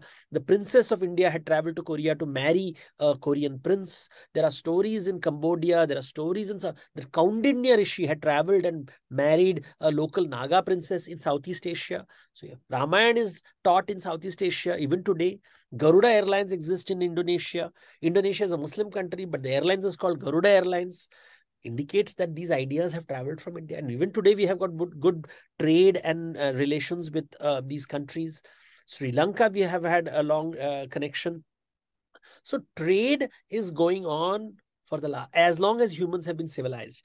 We have records for over 4,500-5,000 years of India trading with the West, with the East, with the coastal route, by the land route from across the Himalayas, across the seas. So there is a continuation. So as I said, think of time, think of space, think of materials, roti, kapda, makan, and then think of ideas, and your answer of anything related with trade will be sorted out. Excellent. And I think from samosas, jalebi to airlines and trade, I'm sure students are going to love this and keep this in mind. And I'm just wondering how beautiful answers can become when people can relate these things to daily lives and connect their present to the past. And maybe they can have a better future also by talking about culture and maintaining it. Now it's time for Devdutt's point to ponder. But before Devdutt's point to ponder come, these are thought-provoking questions which not only link you, or which not only Devdutt gives a hint of what we are going to talk in the next episode, but you should also think, take out time and think about these questions. After all, the India or the country expects thinking administrators. So Devdutt, what is your point to ponder? In order to understand culture, you have to understand people. In order to understand India, you have to understand Indians. What happens normally in all these cultural studies, we think of objects, so much of objects and architecture and art, we forget about people. It's all about people. So to understand a culture, we need to understand people. And that's a point I would like everybody to think about. Absolutely. And I think we've talked about material culture while explaining, the various terms in the past episodes. It's time now to concentrate on people. And when I don't know how Devdutt is going to take us, but it gives an idea about migration, people coming, people and ideas, so much so. And so students should start thinking about it. And I'm sure Devdutt is going to take up a very interesting episode in his next session with us. So that's all for now. And I hope you've been enjoying our show. I would also request all of you, whoever is interested, to post questions on art and culture. And in our later episodes, whenever the time of that topic comes, I'm sure Devdutt is going to take up your question. So don't hesitate to ask. And that is what Devdutt is here for us. He's making our lives easier. He's making our lives of the aspirants easier. So why not ask questions to him when he's giving you opportunities? So ladies and gentlemen, boys and girls, that's all from today. Don't forget to subscribe the Indian Express video channel, the YouTube channel, and keep reading and watching UPSC Essentials, especially the show with Devdutt Pattanaik. Thank you so much. In order to understand culture, you have to understand people. In order to understand India, you have to understand Indians. What happens normally in all these cultural studies, we think of objects, so much of objects and architecture and art, we forget about people. It's all about people. So to understand a culture, we need to understand people. And that's a point I would like everybody to think about. There are certain issues which have social importance, but they are rooted in history and culture. One such term or one such issue is of migration. Hello everyone, I am Srivastava and you are watching UPSC Essentials of the Indian Express, and we are back with our show Art and Culture with Devdutt Pattanaik, where Devdutt answers questions by aspirants. We break that questions into simpler parts, and remember, we are going to add some new segments to our show which will be helpful for your exams. So first of all, I would like to welcome Devdutt to yet another episode of his show, of our show, for every UPSC aspirant, Art and Culture with Devdutt Pattanaik.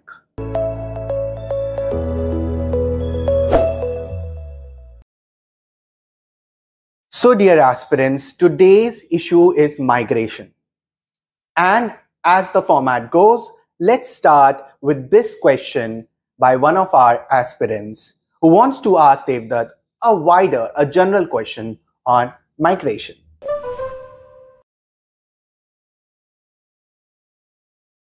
So Devdutt, as you just saw, this question is basically a general question, a broad question on migration. And now let's just start with the breaking up of this question into simpler parts.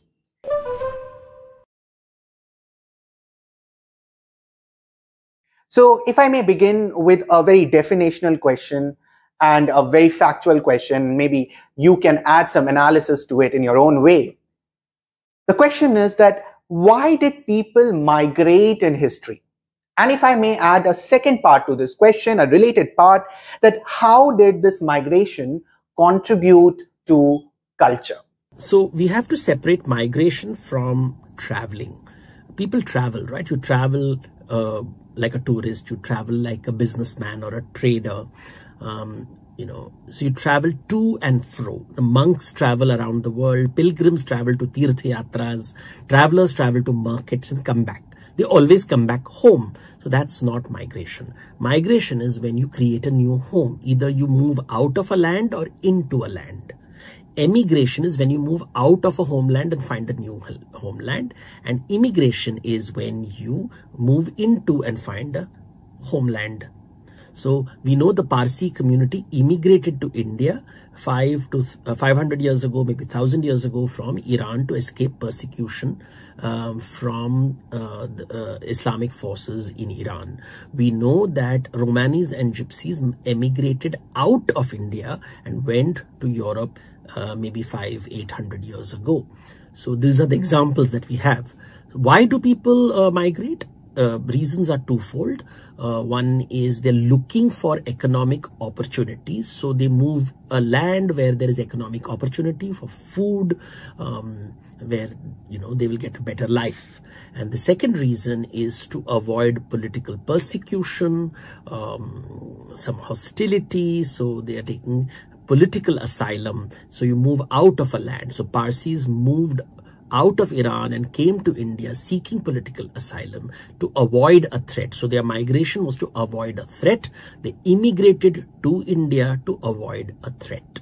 Romanis probably moved out of India seeking different opportunities in different lands. And they were a nomadic people who eventually settled in the European region. But they remain a migratory people, but their roots seem to be from India. We know that diasporic people traveled from India to, in recent times, people have migrated to Europe. They have traveled to America for economic reasons.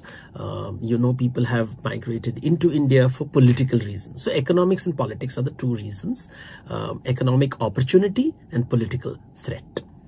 Whenever there's a shift in population, either people move out of a land or they move into a land. When people change, culture changes. So what changes? Genetically people change, which means because of genetics, what is genotype and phenotype will change. So when people migrate to a land, they may marry the local people, and suddenly you have new phenotypes, dark-skinned people, light-skinned people, taller people, shorter people. So there is a genetic diversity being created. The second thing is they bring cultural shifts. Language may change. So we know that Indo-Europeans came to India and a new language came into India. We know that new technology will come. Horses came to India with the Indo-Europeans. So when migration happens, new things happen. So technology changes, cultural changes, and genetic changes. These are the simple ways to understand what migration brings to the table. Thank you, Devdutt, for underlining an important difference between traveling and migration, because these are the words which sound and look similar, yet they are not same. And aspirants, students, or anybody should actually know the difference before using these words. Also, students must note that how objectively, in the presentation form of your answer, you can divide your answer into different categories. For example, Devdutt used that the factors are economic and political. So instead of writing a story, you can make your answer more presentable and more appealing by having such kind of classifications. Now, let's move to the second question. Now, the second question is also a relevant question, which is related more to history. So, Devdutt, if you may allow, the second question here is that, can you list down certain important prehistoric migration with reference to our country, India?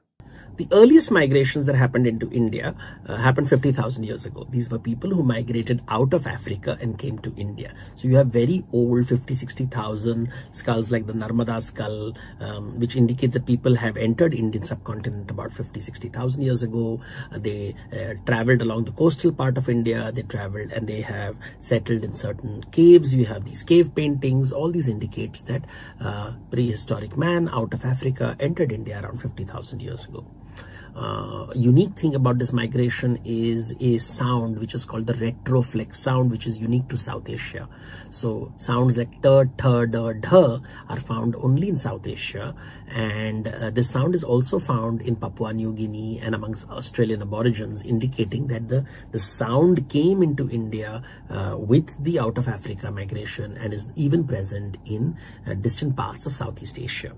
The second migration is the Iranian farmer migration which happened around 10,000 years ago, and from Iran you have these people probably moving towards the Indus Valley, and this may have sparked the local agricultural revolution which starts around 10,000 years ago, and you have people growing wheat. Now from here gradually you have the Harappan civilization emerging 4,500 years ago, that is 2,500 BCE.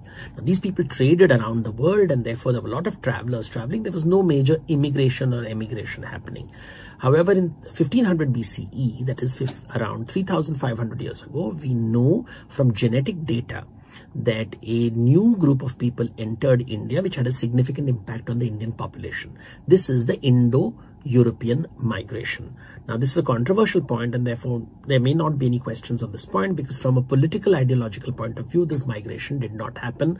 Many political ideologies in India do not believe this migration happened. However, from a DNA test that has been available since 2010, we are fairly confident that a male population, largely male population, entered India around 3,500 years ago. They brought with them a new technology, horse and horse-drawn chariots.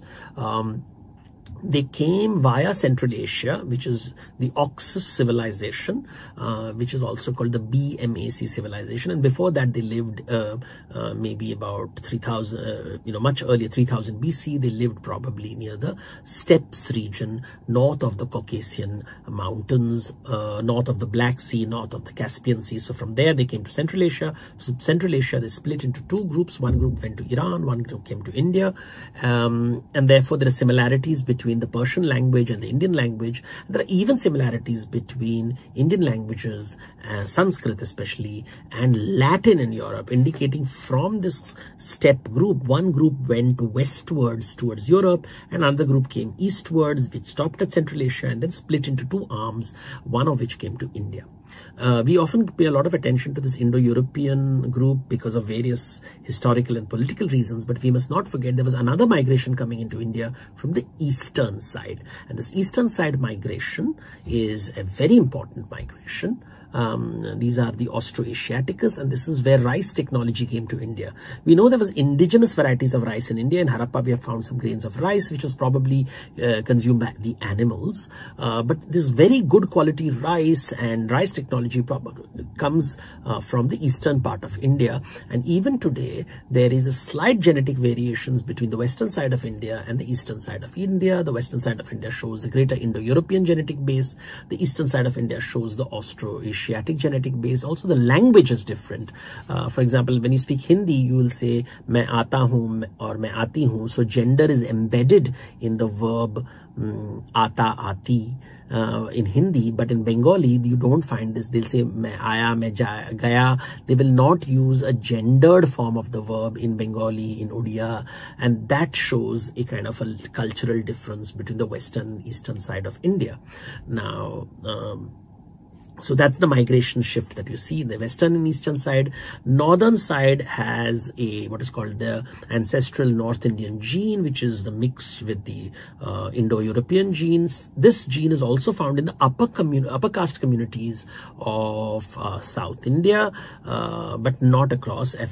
South India has a very unique ancestral South Indian gene, and there are linguistic divisions. We know that the Sanskrit-based languages of North India are very different from the grammatical structures of South India, known as the Dravidian languages. So there's a cultural difference, there's a genetic difference that you find, the linguistic differences that you find both in North and South India, West and East India.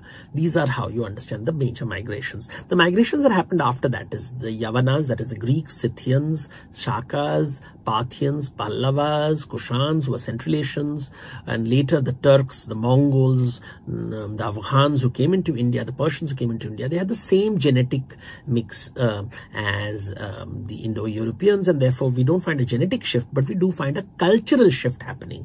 For example, we know that when the Turks and the Afghans came to India, a new language called the Persian language became the court language.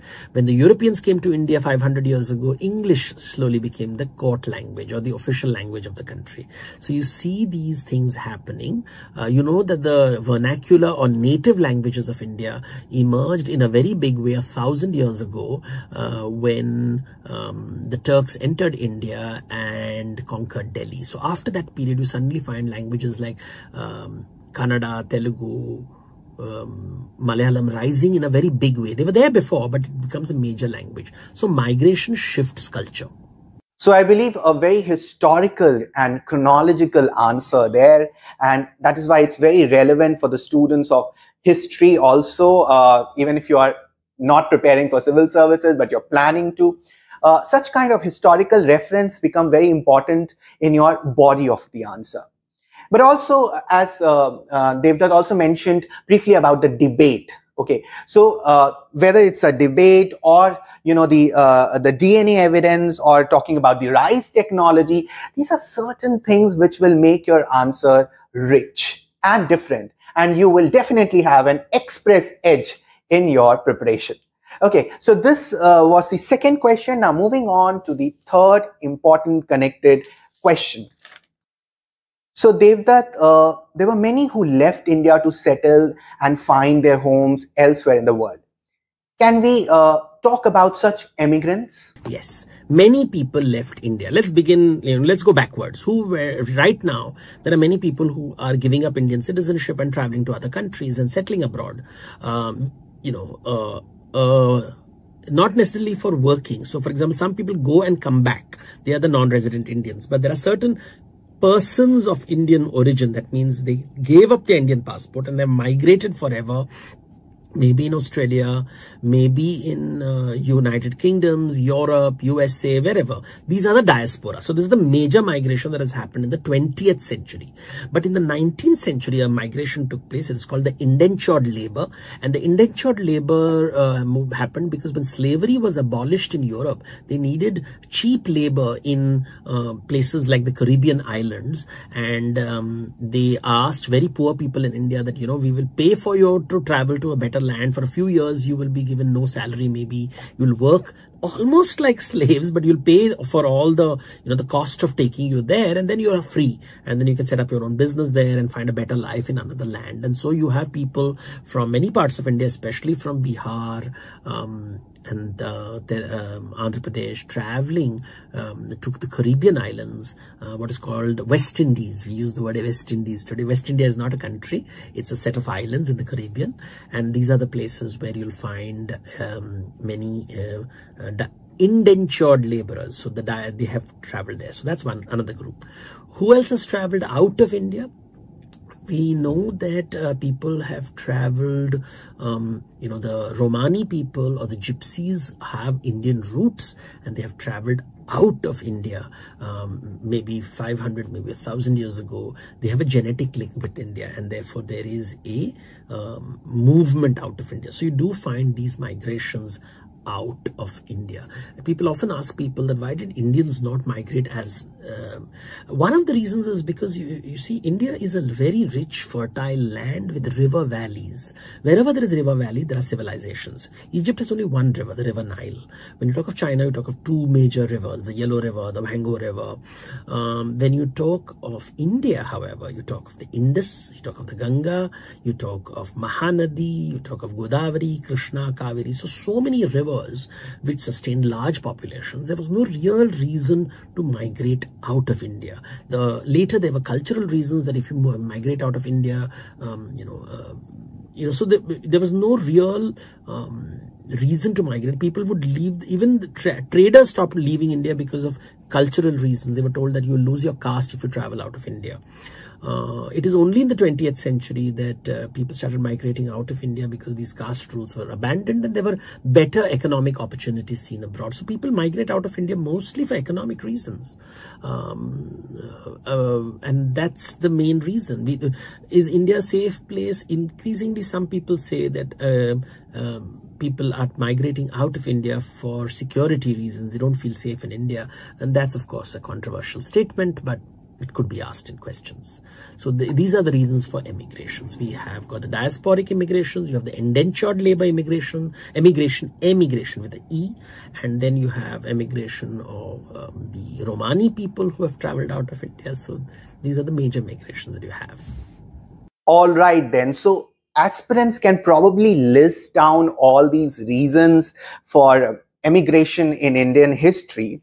And just reminds me, if you can connect it to, some latest news about immigration happening in recent times. So your history can be connected, your cultural history can be connected to the present times, and it makes more sense for a UPSC examination. Imagine you writing all those things in the conclusion of your answer.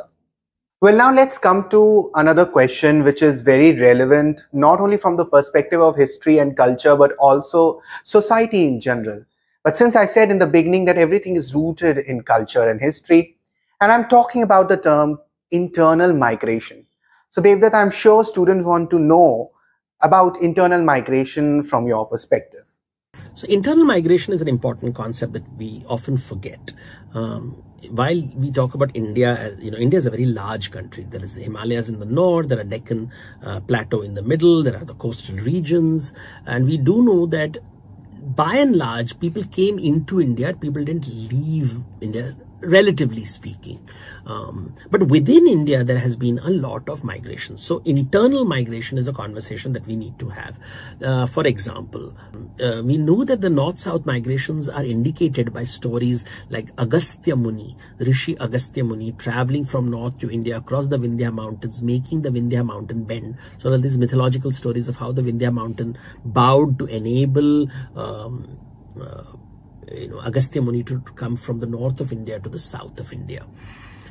Then we have stories of Parshuram migrating and establishing lands like the region of the Konkan coast, the Kerala coast. That's again indicative of some kind of a migration from the north to the south. Then you have stories of Krishna migrating from Mathura to Dwarka. Again, that is a migratory story.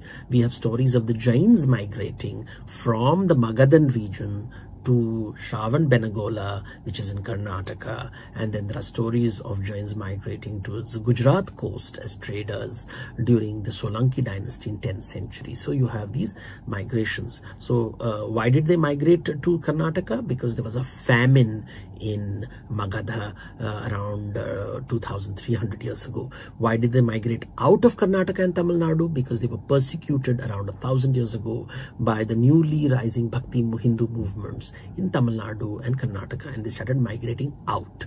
So you have these stories of the Jain migrations. We know that weaver communities in India were invited by kings to different lands. So there is a internal migration of weaver communities. Then we always hear stories of kings who would invite Brahmins from Kashmir, from Kanyakbhuja, from Kashi, KKK, Kashmir, Kanyakbhuja is Kanpur, and Kashi, to different lands. So you have these migration from these places to Bengal, to Odisha, to Maharashtra, to Karnataka, to Kerala, to Andhra Pradesh, to Tamil Nadu. So these migrations are happening, of internal migrations of Brahmin communities, internal migration of weaver communities. These must be kept in mind. Then in the medieval times, there was something known as military service that was offered by these ascetic warrior monks who would be yogis, who would be fighting, but there were also these fighting mercenaries. You see, when the Muslims came to India, they brought with them both warriors and courtiers from Persia and Central Asia. But in the 13th century, there was a Mongol invasion of the Islamic world, after which migration from Persia to India became very difficult, and local talent had to be sourced both for court work as well as for military services. And during this time, we find migration of many communities to different parts of India, the warrior communities. So therefore, you'll find stories of Bengali kings who say they were Rajputs, Nepal kings who will say they were Rajputs. So the migration of soldiers to different part of India, the Marathas who traveled to Karnataka. So soldiers traveled, merchants traveled, merchants. By merchants, I mean the weavers traveled, Brahmins traveled. So a lot of internal migrations have taken place in our country. The Jains have traveled. This is important to understand in India. All right then. So it seems like we've covered most of the static and dynamic part around this topic of migration, and students would realize now that this topic is not just related to society or social issues, but it is rooted in culture and history and explained so well by Devdutt Pattanaik. Now let's move on to our next segment. That's a new segment that we are starting today, where we are going to talk about a cultural term, and we call it term in news.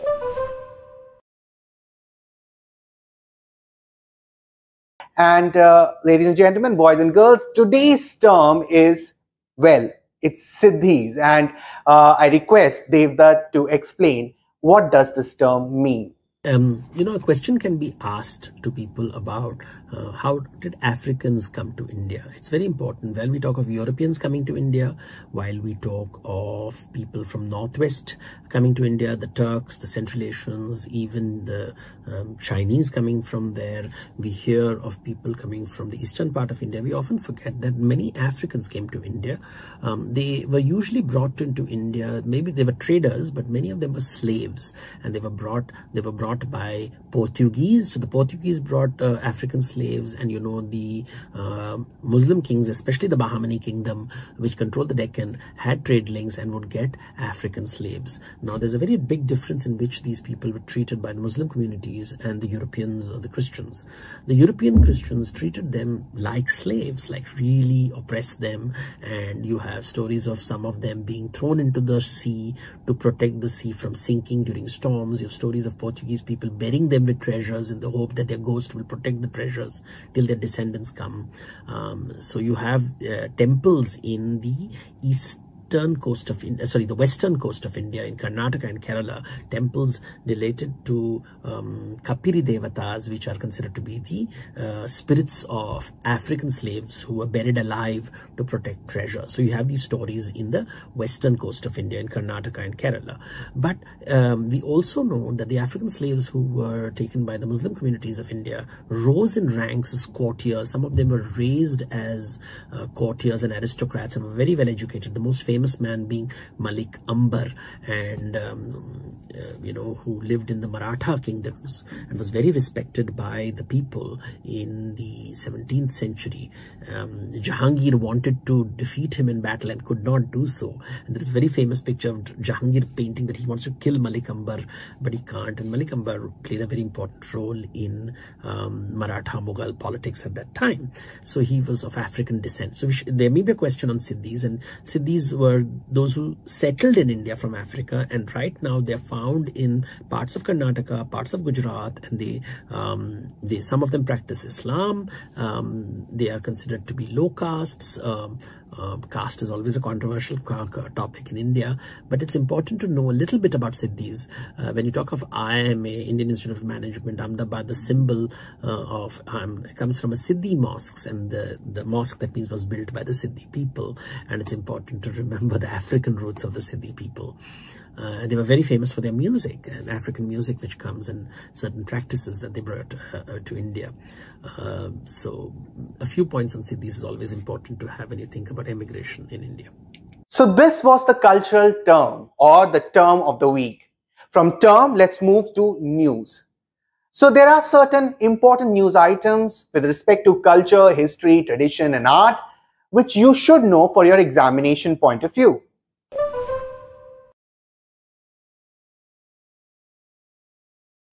One such news was around the dancing girl figurine, which was discovered in Mohenjo-daro in 1926. Recently, it found itself into some kind of controversy. Keeping the controversy aside, or the politics aside, let's understand from Devdutt something more relevant for your exam point of view around this topic of the dancing girl of Mohenjo-daro. The dancing girl of the Indus Valley civilization has been coming in the news recently. A giant image of hers has been recreated, and unfortunately she's been given clothes while the original image did not have clothes, and it has been painted pink, and she's been called a high priest of the temple. These are all imaginary ideas. They have no basis in fact.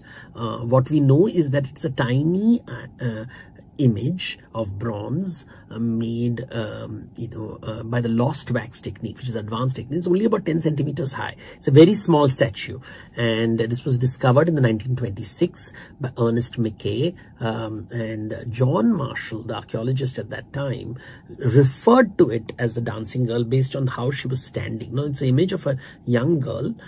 She's not wearing clothes, but she's wearing a lot of bangles. There are cowrie shells around her neck, but the way she stands shows a great confidence in her body. And John Marshall said that this confidence he saw in the Devadasis of India, and therefore he called it a dancing girl. We really don't know whether she was a dancing girl, and we are imposing certain ideas on that. It's just an image of a young girl with one hand akimbo on her side, standing in a very confident stance with bangles in her hands, and cowrie shells around her neck, and probably no clothes. Maybe this image, like many images in India today, were decorated in those days, or maybe it was a toy, but a bronze toy would be a slightly expensive one to have. But that's all we know about it. We do know that what does it tell us about Harappan culture? It shows us that perhaps women it was a culture where women were respected. You know, the confident stance of the woman tells us a lot. They had technology, the bronze technology, the lost wax technology. Cowrie shells around the neck indicate it could be used as currency. Bangles are something very interesting. Archaeologists have found that Indians, loved bangles, while in the West you have armlets and bracelets. You don't have bangles. Indians seems to be obsessed with bangles, and these bangles were made using conch shells, which are found in the Gujarat coast, in the coastal part of Gujarat, and they were exported from the Indus Valley civilization. And even today, chuda is worn using camel bones, using conch shells across India. Bangles are a very important part of Indian femininity, and perhaps is linked to the Indus Valley civilization. Thank you so much, Devdutt, for enlightening us with this information, not only with respect to migration, which was our central topic today, but also terms and this particular news item which you discussed with us. Ladies and gentlemen, boys and girls, all dear aspirants, this is a show which talks about art and culture, and we have an expert with us, that is Devdutt Pattanaik. Make the best use of this information, this analysis, these facts in your examination.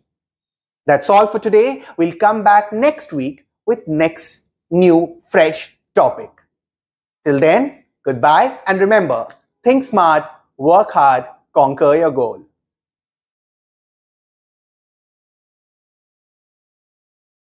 Invaders are of different types.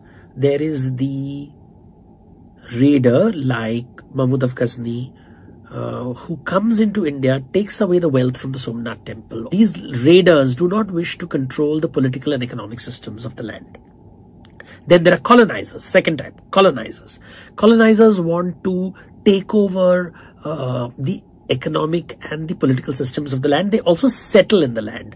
So the Khiljis, the Lodhis, the Mughals, they settled in India. They came from outside, they settled in India, and they took over the political and economic system. So these are the colonizers.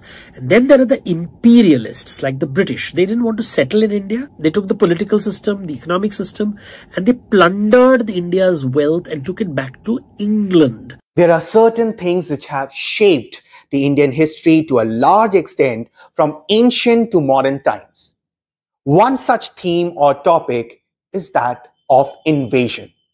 And that is the theme of our discussion today with Devdutt Pattanaik.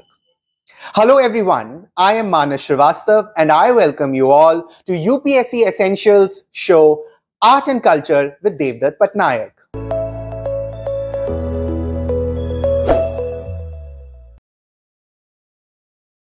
You all are aware about the format of the show. We take up a question by an aspirant, break up into smaller parts, and Devdutt answers all those parts in his lucid yet unique way of explaining students. Yes, this is a kind of a free class or lecture on art and culture, which is not only useful for your exams related to UPSC or any state civil services exam, but also to acquire that knowledge in general.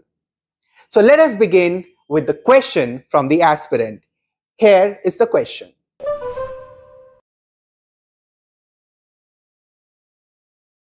So Devdutt, as you see, this question is in general talking about invasion, but it's very important because it connects such an important part of Indian history, which has such a long time span, to something called culture.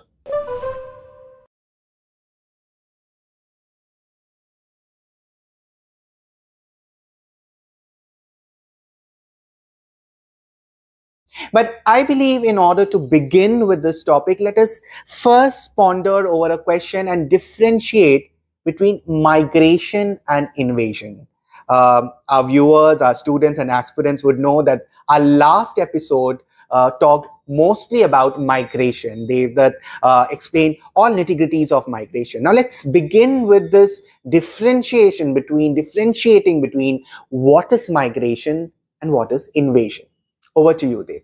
Hi. So last time we discussed about migrations, right? People have migrated into India from Africa, from Central Asia, from Southeast Asia. So migration is happening around the world, and migration usually happens for political reasons. They're trying to escape persecution, or for economic reasons.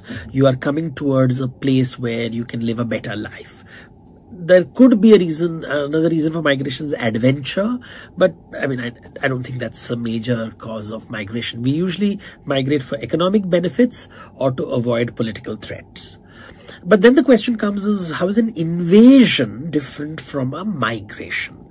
So an invasion, the invader either comes, he could be a raider. He comes and takes your money away, or takes your wealth away, or takes human away as slaves. So that's a raid that I do. The other thing that an invader can do is he becomes your ruler. He takes over the political system, he takes over the economic systems, and over time changes the culture of the land. That's an invasion. So I invade like a parasite. I come in and take over the political system, the economic systems, and over time change the culture. A migration does not impact the political system, the economic system, or the culture. Or if there is, the change is gradual over time. You participate in the culture, you participate by bringing new ideas, and over time you do impact the political systems, you do impact the cultural systems. So migration is perhaps a slow transformation where you participate collaboratively, while in an invasion, the key word is taking over the political system, taking over the economic system, which is what the Europeans did in India, which is what the Turk and the Central Asian warlords who came into India 800 years ago, they took over the administrative mechanism, the political systems. They took over the economic, the collection of tolls, the collection of taxes, the collection of rent. So the economic models were taken away. They decided who would be king and how the administration would take place. They took over the legal systems. All that, is the taking over what an invader will do. That was a very lucid way of explaining the two terms, and I'm sure students would by now understand that your vocabulary is very important. You should know at least certain basic differences between these terms, and that is what our first question focused on. Now let's move towards a little historical part. And let's go historically and talk about invasions and their effects. Now, let me just begin chronologically. Let's talk about early India, or which is popularly known as ancient India. And what are the major invasions and effects, if Devdutt, you can tell our students? So what were the ancient invasions into India? We begin really, when we talk about invasions, we talk with the Persians. We do know that the certain parts of India were part of the Persian Empire, so that would have been the first invasion. After which we talk about the Scythians or the Shakas, the Greeks, the Yavanas, the Parthians or the Pahalavas, and the Kushans, all of which come from northwest part of the world. So Central Asia is where they come from. So when we are talking about the early invaders into India, we have the Persians, and then the Alexanders. So you have the Yavanas, Then you have, after the Yavanas, Scythians and the Parthians, so Sakas and Pallavas. You have the Kushans, who come from Central Asia. The Hunas during the Gupta period, they also come again from Central Asia. So these are the invaders to India. Now there's a controversial point, because before that, 1,000 years, maybe 1,500 years before this Greek, Scythian, Parthian, Hun, Kushan invasion into India, we do have the Aryan migration. Now, is that an invasion? Originally people thought it was an invasion and all that, but we now are fairly confident that it was a migration which happened over centuries. It did impact two things. The DNA changed, a new DNA entered the land, so there was marriage happening. So we do know that the genetic structure changes. What is called the ancestral North Indian gene emerges with the steppe pastoral gene within it. So there is marriage happening, and we know that the culture changed, and you have the Vedic culture emerging as Aryan men married local women. But it doesn't seem to be an invasion. Scholars are fairly confident. There would have been a little violence here and there, but they didn't come as an invading force. Unlike the Greeks, the Yavanas, the Scythians, the Parthians, the Huns, the Kushans. Now, they are very significant, this ancient invasion, this period between 300 BCE and 300 CE, and most of it impacts North India, not South India. So, when we talk about the Persians, we're really talking about the Sindh region, the Gandhara region. These are parts which are now in Pakistan. Because of the Persian, what is the impact of this invasion? We have the new script, the Brahmi script emerging. The pillars that were used by the Mauryans seem to be under Persian influence. The pillars topped with the images of elephants and bulls and wheels. Although the pillar themselves used an Indian technology, which is the polish and the single stones. So these are Indian technologies, but clearly inspired by Persian ideas. What happened with when you talk about the Yavanas or the Greeks, we know that they introduced us to the use of images. So the earliest Buddha images appear then. We see Buddha appearing like a Greek god. We have images of Hercules associated with Buddha. So this idol image making comes with the Greeks. Scythians, also known as the Western Satrap part, which is Rajasthan area, those regions, Rajasthan, Gujarat, Girnar, you have Rudradaman, the Scythian, the Shaka king, using Sanskrit to declare his prasasti, what is called his legal declaration as a king. For the first time, Sanskrit is being used, and it's done by a Scythian king. So that's an important point to remember. I think it's 100 AD. You know that the Parthians, the the word Pahalvan, which we use even today, comes from Pahlavi, which they are not Pallavas. Pallavas are from Tamil Nadu. These are Pahallavas, or which is Parthians, and that's an important people to remember. I'll come back to it a little later. Huns are responsible for the destruction of Buddhist monasteries in the northwest part of India. So that's a very important thing, and they were probably following Shaivism. And Kushans are important because they create a vast empire network across the Hindu Kush, extending from Mathura. And we have the earliest images of Hindu gods between the Indo-Greeks, the Yavanas. Their coins have images of Krishna, the images of Balaram, the Heliodorus pillar, which talks about Garuda, which is again a Yavana influence. We know that the Kushan kings, Kanishka, is interested in Buddhism, but there is also images of Durga coming from his time, Shiva coming from his time, the earliest images. So this is the impact of those invaders into India. All of them seem to be influenced by Buddhism a lot. You have Milindapanna or Meander linked to Buddhism. You have got Kanishka linked to Buddhism. So these are the impact of these invasions in the ancient period. So when we talk about invasions, general perception in Indian minds or students' mind is about the medieval times or the medieval period. Though we'll see, and we have also seen in the previous question, that invasion is just not limited to the medieval times. But having said that, since we are going chronologically and historically, Devdutt, if you can throw some light, on the medieval times and invasions, say around 14th century and onwards. What do you have to say about the major invasion in that time span of medieval history? Ancient period is slightly different from the medieval period. Now, medieval period, we have to be careful. In the old days, medieval period meant when the Islamic invasions begin, or the Central Asian begins 800 years ago, 1,000 years ago. But really, the medieval period begins with the end of the Gupta period, or around the Gupta period, so about 1500 years ago. And that's the early medieval period and the late medieval period. The early medieval period is when we're talking about Chalukyas, Rashtrakutas, Pallavas, Cholas, and we are seeing Indian economy becoming less mercantile and more agrarian, and the rise of Raja Mandala states. And that is a time when Indians are trading a lot with Southeast Asia, Suvarna Bhumi. Vietnam is using Sanskrit. Cambodia is using Sanskrit. There are Hindu gods and Hindu polities or systems of politics found in Southeast Asia.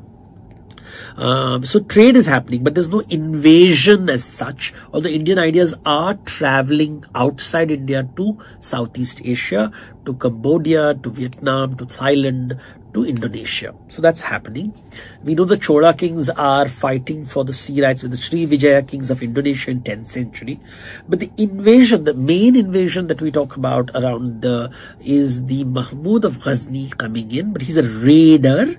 He comes and raids the Somnath temple. I think he comes via the Bolan Pass and he raids. So he takes money away from India. He doesn't rule the country by the Mahmud. But 200 years later, the Ghurids come in and they come and they want to rule the land. They settle in the land. They take over the political system. They take over the economic systems. They break temples and build mosques. They build, the Qutub Minar is being built at that time. They are establishing, and these, the Qutub Minar, and there is the Minar of Jam, which is in Afghanistan. So it's in the western, this pillar, what we call the Qutub Minar, is one of two pillars. One pillar is found on the other side of the Hindu Kush, built by the Ghurid brothers. They were two brothers, and one brother builds it in Afghanistan, and on the western side, on the eastern side,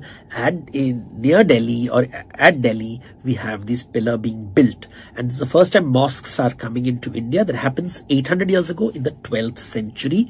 The Ghurid kings are followed by the Mamluks, who were their slaves, and they rise to power like Altamash, Aibak, Altamash, Balban, Razia Sultan. These are the stories. Then you have the Khiljis, the Tughlaqs, the Lodis. These are the early Delhi sultans. They are all having roots in, they are Turks, they are Afghans, they're coming from Afghanistan, they're coming from Central Asia, they're coming into India. They are not very Persian, but they are introducing a new court culture, which is, the court language is changing. So the early medieval period, we found Sanskrit being used as the court language.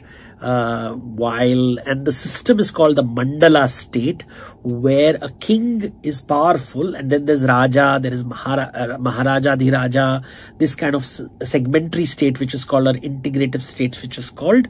But this is replaced by a new economic and political system. The political system is where the king is the leader, and he's using the Persian language in his court.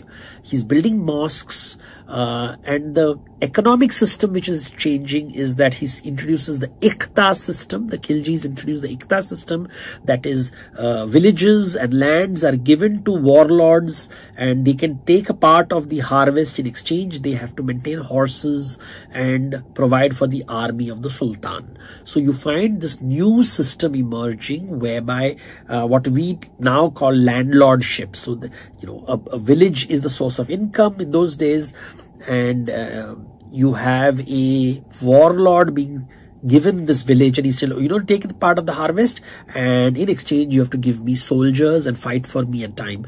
If you don't do that, I will not give you the harvest. So this system did not exist before in India. Previously in India, the king would, the Raj Mandala system which existed, the king lived in the center, And he would defeat another king and tell that other king, you pay me tribute. So he would not topple the king. He would not put his own governor there. He would just tell the king, if you have to give me a tribute. So the king had, if you look at the Rajamandala model, he didn't disturb the kingship of a local land. But the new Persian model which comes in the 12th century in India disrupts the system and creates these tributary states system, and Iqta comes into it. So that is the change that happens in the medieval period. You have a new world order emerging. Religion is changing, politics is changing, economics is changing, and that's why it's called an invasion. We should also talk about the Mughals at this time. So the Mughals were the big ones to come from Persia and via Uzbekistan, and they defeated the Lodi kings. And this is all happening in North India. They, of course, going right up to the south also. Some of them are invading right up to the south. Now, remember, when these people came into the country, the Turkish warlords, they brought paper with them, kagaz, kalam, they brought new ideas with them. But the Mughals did something different. What the Mughals did is, unlike the previous sultans who kept an arm's length with the local native population, the Mughals actively married women from the Rajput clans and therefore created a collaborative ecosystem which gave them a huge political lever that enabled them to control much of North India. During Aurangzeb's time, of course, they start controlling even South India, and therefore there's a major cultural change happening, and this is when what is called the Indo-Islamic world emerges, and it's really enabled through marriage. Rajput women marrying into Mughal households, which Akbar initiates, and that's where the major shift happens. Akbar's grandfather, Babur, who is the first one to come to India, introduces new gardens, what's called the Char Bagh gardens. So this Char Bagh gardens with fountains is something which starts getting introduced. You have Persian architecture coming into India. The use of marble on red stone starts to appear. So you have these new systems of architecture changing because of this invasion. The Mughals bring a new way of thinking to India. All right then, so we have covered ancient part and we have covered the medieval part. Now, coming to the most contemporary, or if I say the nearer past, and we're talking about the coming of Europeans and, that time period of what we call in history as modern Indian times. So what about the invasions and how do we study invasion during the times of modern Indian history or coming of Europeans, say from the time period of 16th century and beyond? So in the 15th century, Europeans found a way to reach India by sea. Now, that's the final invasion that took place. We can call it the modern period, but really it's the European period. It's because in the 15th century when Vasco da Gama comes to Kerala and establishes a sea route. Now, that's very important. When you're understanding this period, you must understand this great war that was happening between Europe and the Middle East. Middle East was governed by Islamic ideas, the Arabs, the Persians, and Islam. And Europe was Christian. Now, this you needed to understand a little bit of history about Europe.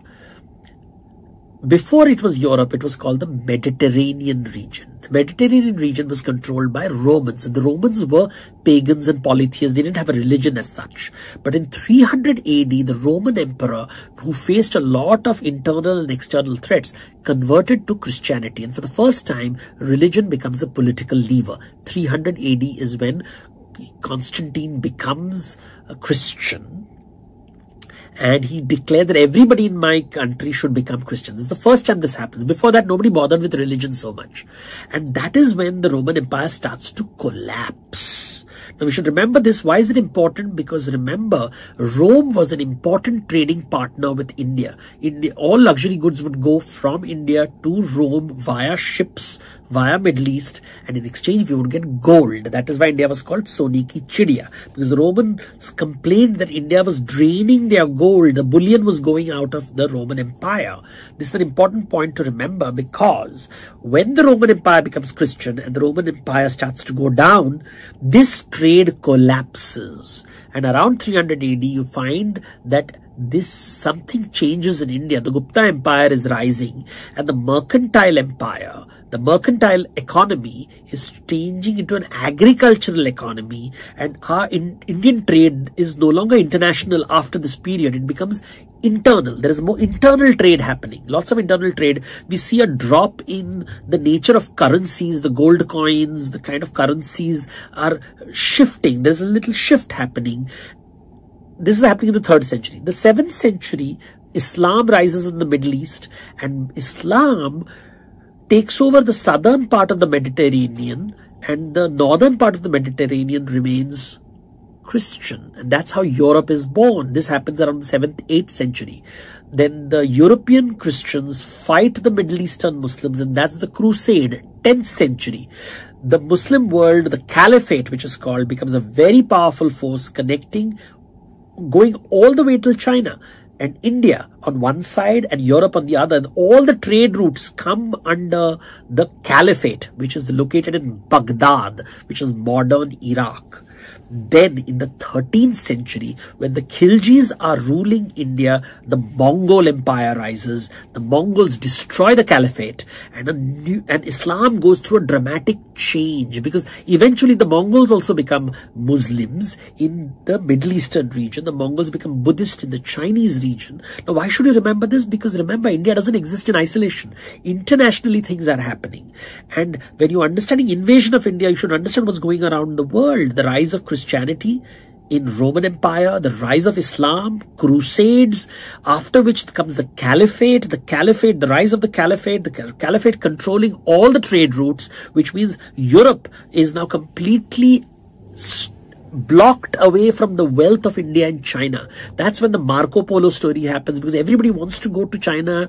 Only the Italians are able to connect via the Islamic world.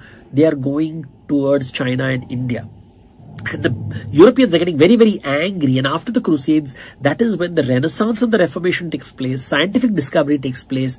From China and through these trade routes, they get the magnetic compass. They learn about printing press, and they discover sea routes. That's how the sea routes are discovered by Portugal and Spain. And then they find their way. Portuguese people find their way to India. Now, why did the Spanish people not come to India and only the Portuguese came? Because of the Pope. The Spanish and the Portuguese people were fighting, and they go to the Pope and they said, please, the world, we have discovered a new place called America, a new continent, and we want to divide the spoils. And the Pope takes a line and draws a straight line and says, whoever is on the west side belongs to Spain and the east side belongs to the Portuguese.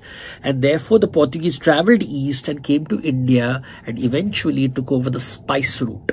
They defeated all the Arabs who were, until then the Arabs controlled the trade route from Middle East to India to Indonesia. That was the Arab sea routes. These routes were taken over by the Portuguese. Portuguese established themselves in Goa, and in certain parts, they have certain colonies, for example, in Pondicherry on the eastern coast. So you have these Portuguese colonies in Goa, Daman, Diu, Karaikal. So there are these places where Portuguese come, but then the British come in the 16th century.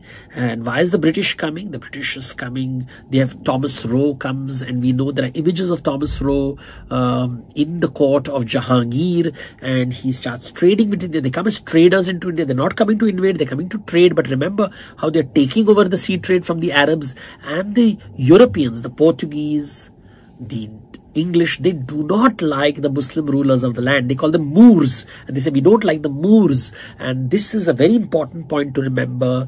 They did not like the Muslim rule, and India was being ruled by Muslims at this time, 16th century, 17th century. And over time, very cleverly, the British take over the administrative, the political machinery of India. That's what they do. They start as trading, and then they say, like consultants today, they say, hey, we'll take over your administrative services. We'll take over your defense services. You can just pay us money and you don't have to take care of all this. We will take care of your army. We will take care of your collection of taxes. We'll take care of administration. We'll take care of law and order. And before the king knows it, the king has no power. And then that's how the East India Company took over. By 1757, they were so powerful We know that the English and the French fought in India to control India. They had fought in America also. In America, the British won, but then eventually the British were kicked out by the local American Republic. And that is happening also. Remember, the American Revolution happens in the 18th century. That's exactly when the British East India Company is conquering and taking over the administration of India and effectively becoming the de facto rulers of India. In then the 19th century, the mutiny takes place and the government of England, that is the British Raj, starts. So it's not a private company anymore. East India Company is a private company, and these are they come into India. Now let me show you how this invasion changes India completely. The East India Company did not have any capital. They didn't have any cash, and the Queen of England said, I don't have any money to give you. You make your own cash. So they said, how do we generate wealth? And they realized that the best way to make wealth is to sell drugs. So they started telling Indians to manufacture opium in the 18th and 19th century, and this opium would be sold in China in exchange for silver, and that's how the East India Company became cash rich. They would force Indians to grow opium, and this opium would be sold in China. That destroyed the Chinese civilization. Even today the Chinese talk about 100 years of humiliation. They say we were humiliated by the Europeans who sold opium to our people and destroyed our culture. The silver came to India. Now Indian farmers were growing opium, a cash crop, which means they were not growing rice and wheat and millets and bajra and jawar, which they needed to eat. This led to droughts, that led to man-made famines, and people died in India. Lots of problems happened, and India's economy started to collapse. And then later the Industrial Revolution took place in England, raw material from India. So India, which was a manufacturing hub, became a supplier of raw materials, which means the economic system also changed. So the political system was taken over by the Europeans, specifically the British. Then the economic systems were taken over, and that's why it's called an invasion. That's how you define an invasion. I hope that makes sense. Devdutt, thank you for that chronological, development of understanding about invasions, and I'm going to be 100% sure that students are going to benefit from it, because you have not only focused on invasions in time, but also talking about its significance. But a curious Manas in me, and I'm sure a lot of aspirants will be very curious, we come across these terms when we talk about invasions like raiders, colonizers, imperialists. We know these terms, but it's difficult sometimes to differentiate between these terms. So I'm not sure if I'm right here to place this question, but if you may throw some light on these different kinds of invasions. Invaders are of different types. There is the raider like Mahmud of Ghazni, who comes into India, takes away the wealth from the Somnath temple. Or there is Nadir Shah, who takes Kohinoor away from Delhi in the 18th century, attacks Delhi, raids Delhi, takes away its wealth to Persia. Or Ahmad Shah Abdali, the Afghan, who enters India and plunders the North Indian. These raiders do not wish to control the political and economic systems of the land. Then there are colonizers, second type, colonizers. Colonizers want to take over the economic and the political systems of the land. They also settle in the land. So the Khiljis, the Lodhis, the Mughals, they settled in India. They came from outside, they settled in India, and they took over the political and economic system. So these are the colonizers. And then there are the imperialists, like the British. They didn't want to settle in India. They took over the political system, the economic system, and they plundered India's wealth and took it back to England. So the mothership remained England. That's an imperial power. So three types of invaders. All right then, so this was about invasion, and I think Devdutt touched on all the important aspects about this particular topic. And as I say that, Gagar mein sagar bharna, and that is what Devdutt does through, his expertise and the way he explains. And it's very useful, when you listen to some information, some analysis, some explanation, it helps to retain in your mind for a longer time. And that reminds me that now we have to move to another segment. And that segment is known as Culture in News. So here is something what we are going to discuss with Devdutt, something which was relevant in news from the culture point of view.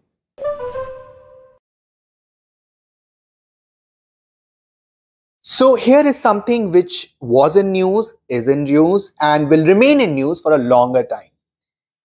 So an investigation by the Indian Express and in association with the International Consortium of Investigative Journalists and Finance Uncovered has found that the catalogue of the Metropolitan Museum of Art in New York includes at least 77 items linked to Subhash Kapoor, who is serving a 10-year jail term in Tamil Nadu for smuggling antiquities. So, dear aspirants, let's pause for a while and talk about it. Let's see what Devdutt has to tell, things related to this particular, antiquities, the laws, and the smuggling. So, it's, the raiders come to India and take things away, right? So recently the news, there's been this talk about the Prime Minister going to America and getting stolen goods back from America, from the Met Museum, lots of stolen objects. So people steal things from the country, and now that's become a major, that could be an important question that is raised in the UPSC exams, because, if you go to the museum in London, for example, you will find artifacts from ancient Egypt, from Iraq, Iran, India. And the question is, why are they there in England? And they were obviously plundered by the colonizers and taken away, and people want it back. Then there are the smuggling trade, because, when an archaeological site is dug up, you find these fabulous things emerging from archaeological sites, bronze images, stone images, jewelry, and they are stolen sold in the black market for lots of money, sometimes even sold to museums, and people are now asking them back to the country. So countries like Ethiopia, Sudan, Egypt, Iran, Iraq, even India is asking for those collections to be brought back. We know that smugglers have taken a lot of India's wealth. I mean, the Kohinoor diamond really is from India and went via Afghanistan, via the Sikh Empire, eventually lands up in the crown of the Queen of England. So does it belong to her, or should it be brought back to India? Is a question to be asked.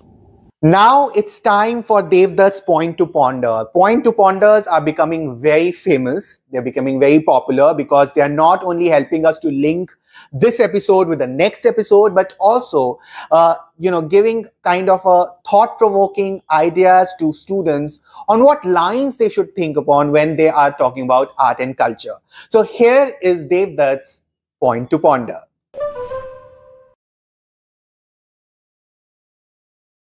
So I want to leave you with a point to ponder. Can you understand India's culture without understanding its tribes? Remember, the tribal communities make up about 10 to 15% of India's population. So can you consider Indian culture without tribes? And what is their contribution? Think about it. So that's all for today. First of all, let me thank Devdutt Pattanaik for doing this for us, for our aspirants, giving them a different perspective, a very important perspective related to art and culture, which is not only related to art and culture, but also history. You may utilize these information, these examples, this analysis in your essay writing, and also have that extra express edge in your interviews too. Next time, we are going to come up with another episode. Devdutt's Point to Ponder has given you a hint. Also, you can interact with me on live shows in the YouTube channel of the Indian Express under UPSC Essentials. I'm sure you must have gone through one of it. You will have it more in the future. Send your questions at manas.srivastava@indianexpress.com or join our Telegram channel of the Indian Express UPSC Hub and get connected there. Do not miss to make the best use of our UPSC Key, UPSC Essentials and UPSC quizzes. Till then, before saying goodbye, as I say always, think smart, work hard, conquer your goal. Bye-bye.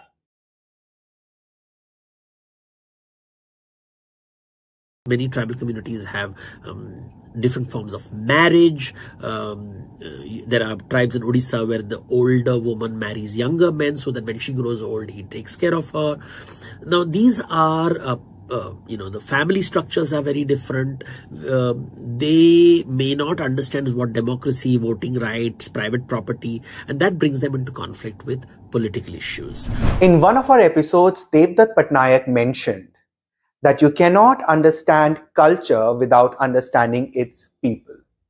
And therefore, we are here to discuss one group of people which have been asked many times in exams in one form or the other. I'm talking about tribes. Hello everyone, I am Srivastava and you're watching UPSC Essentials of the Indian Express. We are back with our show, Art and Culture with Devdutt Pattanaik.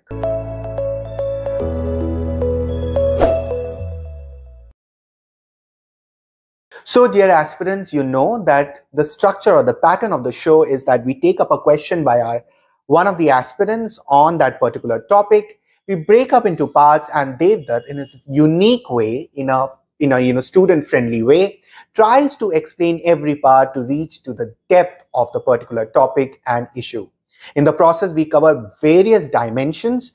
This particular, the session by Devdutt Pattanaik is not only useful in art and culture, but you can make the best use of it when you're writing an essay or answering any mains related questions on that particular topic. So it can be a question on society where that particular theme can be very valid. So before going ahead, let's take up this question by our aspirant on our today's subject of tribes.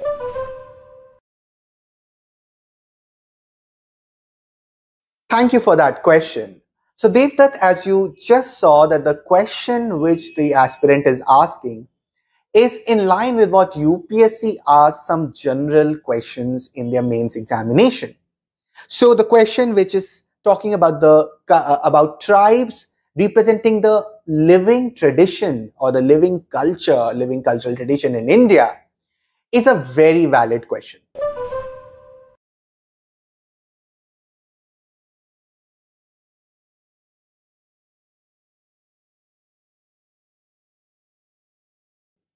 But the very first question, if we do the breakup, should be understanding that what do we mean by tribes and how are tribes culturally and historically significant. हम tribe को कैसे explain करेंगे? So tribes are generally people who are closely related to each other. They live in the same geographical area. They get their economic sustenance from the land they live in. They usually have poor technology. That means they may be hunter-gatherers or hunter-foragers living in the forest. They do not practice agriculture, not much of sophisticated animal herding or some mining activities. So the technology is relatively primitive. They are related to each other. They have the common language, common culture, simple form of political systems. That's how you describe a tribe. They are a compilation of bands who are unrelated to each other and clans who are related to each other. The band, small groups of people who are unrelated to each other. Clans, slightly larger groups related to each other. Tribes, a collection of bands and clans, all of whom have similar economic patterns, similar political structures, connected to each other by a common language, a common culture, common rituals, common beliefs, common practices, and generally low in technology. So they do hunter-gathering work, foraging work, and may not have sophisticated agriculture and mining technologies. So why are tribes considered historically significant? Remember, the earliest migration into India happened about 50,000 years ago. And some of these communities, this is where all the tribes of India really come from. Afterwards, many of them intermingled with later migrants who came, say, 10,000 years ago, 5,000 years ago. But the original substratum of India is tribal. Therefore, the use in Hindi ki wo Adivasi hai, those who live from the primal. Adi means primal. Some people use the word Vanavasi, saying that they are forest dwellers and they are not necessarily the original inhabitants, but that's a political argument. But we know that the earliest migrants and the language that they follow. Some of the languages are very, very old. There has also been migration from the eastern side, a reverse migration. Those who went out of Africa via the eastern part came back from the eastern part. They are known as the Austroasiaticus people. Languages like the Munda, and in many parts of central India. In fact, now there are some cave paintings which show animals such as platypus, which is found in Southeast Asia in India. So these paintings have come, obviously people who migrated all the way till Australia came back somewhere around 10,000 years ago as per latest research, which means tribal communities have very ancient memories. When you study their stories, you know that they are people who have migrated a long time ago, and they have sort of frozen in time because they have not adapted to the newer technologies and the newer cultures which came later. That's why they're historical, because I mean, it's a choice, right? People want to live aligned with nature. They do not want the newer technologies. We should not use words like they are progress or not progress, developed, undeveloped. These are, I think, political words. We use them in government, but I think communities of people have a right to live the way they want to live. People live in forests. They want to live with the technologies. They are more aligned with nature. They are not polluting the ecosystem. But modern life demands that they sort of adapt to modern life, and which, depending on who is arguing, is good as well as bad. First of all, thank you, Devdutt, for, hinting us to that debate or to that issue of looking everything from the lens of modernity.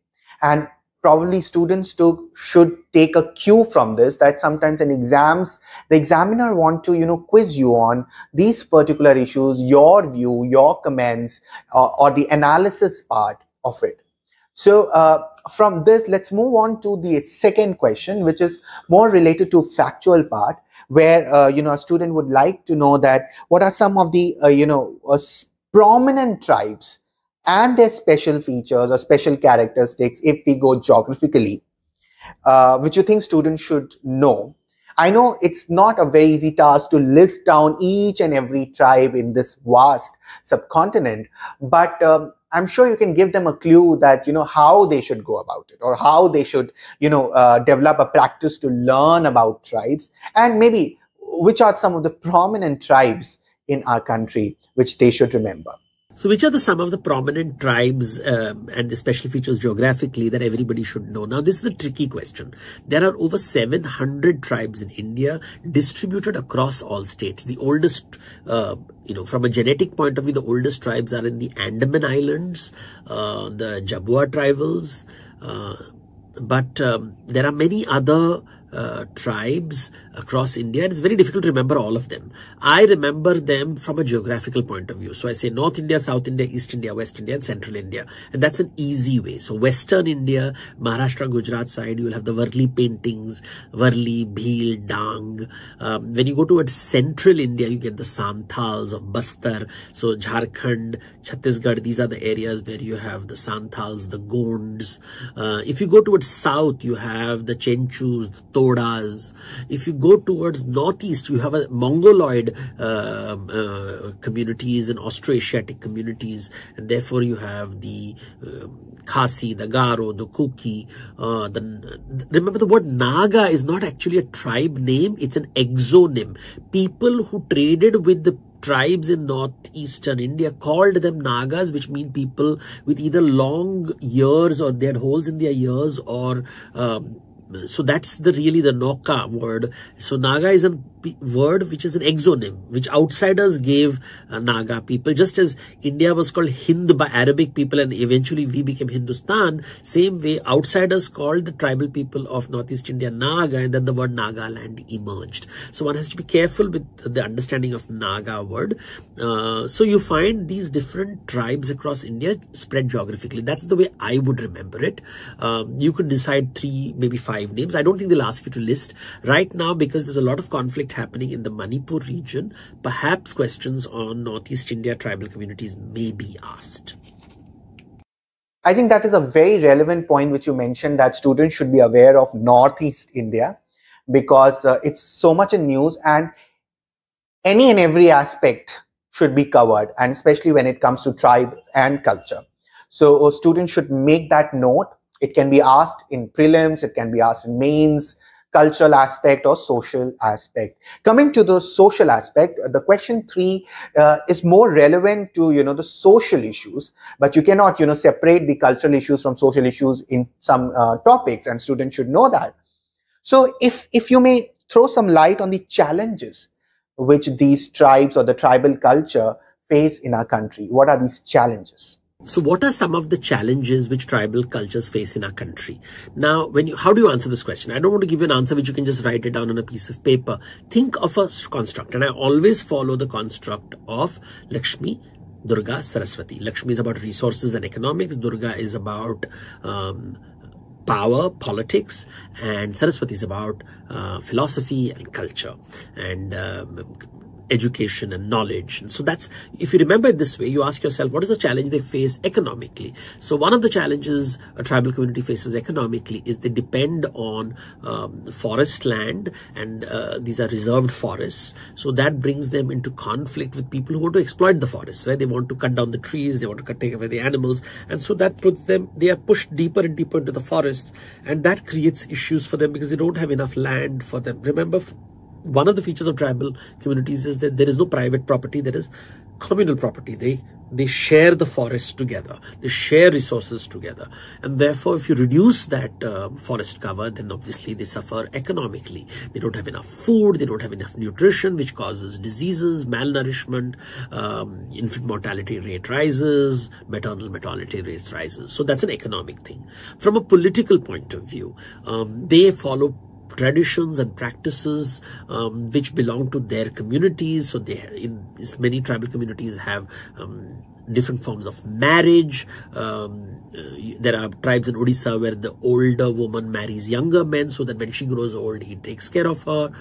Now these are the family structures are very different. They may not understand what democracy, voting rights, private property, and that brings them into conflict with political issues. People want to control them, control their resources, enslave them, and therefore that creates a challenge. This is another kind of challenge, the political challenges. Then comes the philosophical challenges. The worldview of the tribal people is different. It's connected to the land, it's connected to their gods. Do we want them to change their religion, their culture, their language? They are sent to schools where they're taught national languages and international languages, Hindi and English, but are they taught their culture, their songs, their language? And this is this third conflict, the Saraswati conflicts that they face. So if you understand tribal communities from an economic point of view, political point of view, and from a philosophical point of view, I think we will be able to answer this question better. That's how I would answer the question systematically in these three groups, and you will get, you will find your answers. How our tribal practices. One of the conflicts, the big conflicts is we use the words like Marxists, Naxalites. These are very, very contentious issues. But basically, people who want to live their life, their economic way, their political systems is being challenged by a larger nation state, which comes with national laws, state laws, regional laws, tax rules, which don't make sense to these communities. And we are talking about a large number of people, almost 10% of India's population, 700 different communities across the states of India. So they're not like one group, they're different groups spread across,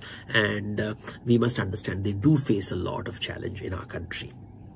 The best part I like about the whole explanation is not just the content, but also how you are telling students that how they can prepare a topic. This everything under the sun in UPSC. So it's difficult to talk about remember each and every topic and aspect. But when you give such constructs, such like Lakshmi, Durga, Saraswati, and so on, it helps the students to remember things and, more importantly, retain and reproduce in the examination. So these are certain things which students, can apply in their preparation and make their preparation more interesting. Okay. And this common question that art and culture is a dry subject, you can do away with this notion if you do it in a more interesting manner. And that is the thing, which you should take from Devdutt's lecture. Not just the content, but also the way he is telling things can be something which will give you a lot of help in your examination.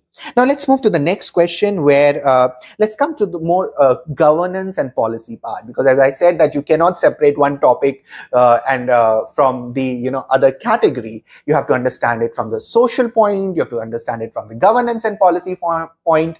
So let us ask this question that what has Indian government done to protect the tribal culture in, if we say, post-independent India?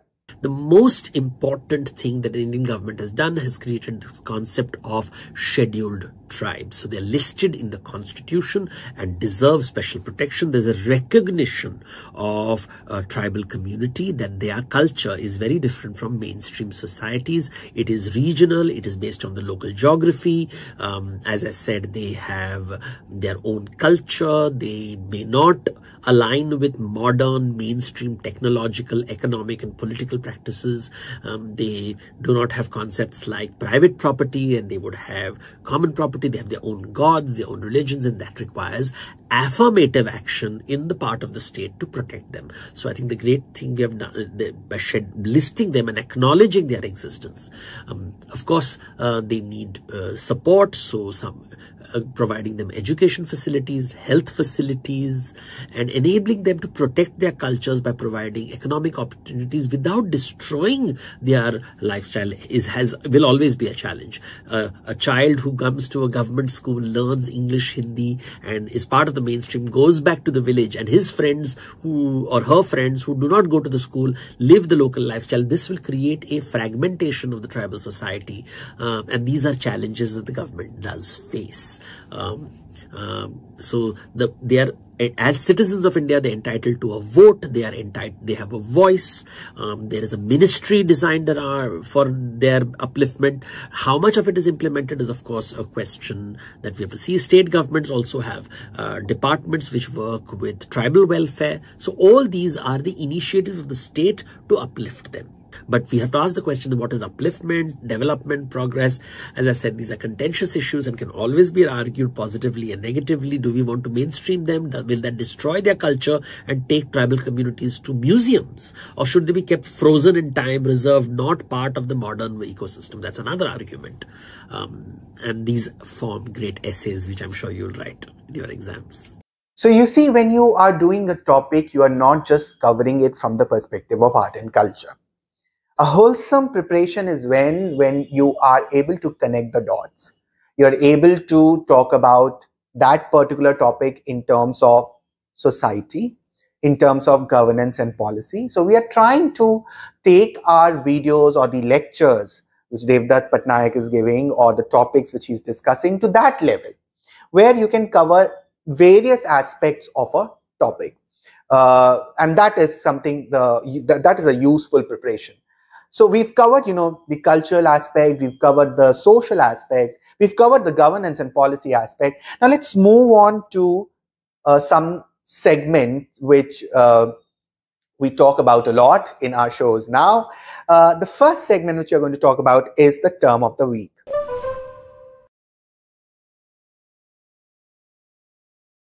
Now the term of the week, or the term which Devdutt is going to take up today, is related to what we are studying, and we are talking about PVTGs. So Devdutt, what is or who are PVTGs? So one of the terms that we need to remember is PVTG, particularly vulnerable tribal groups. There are about 700 tribal groups in India, and about 10% of them face they're particularly vulnerable. What does it mean? It means these are homogeneous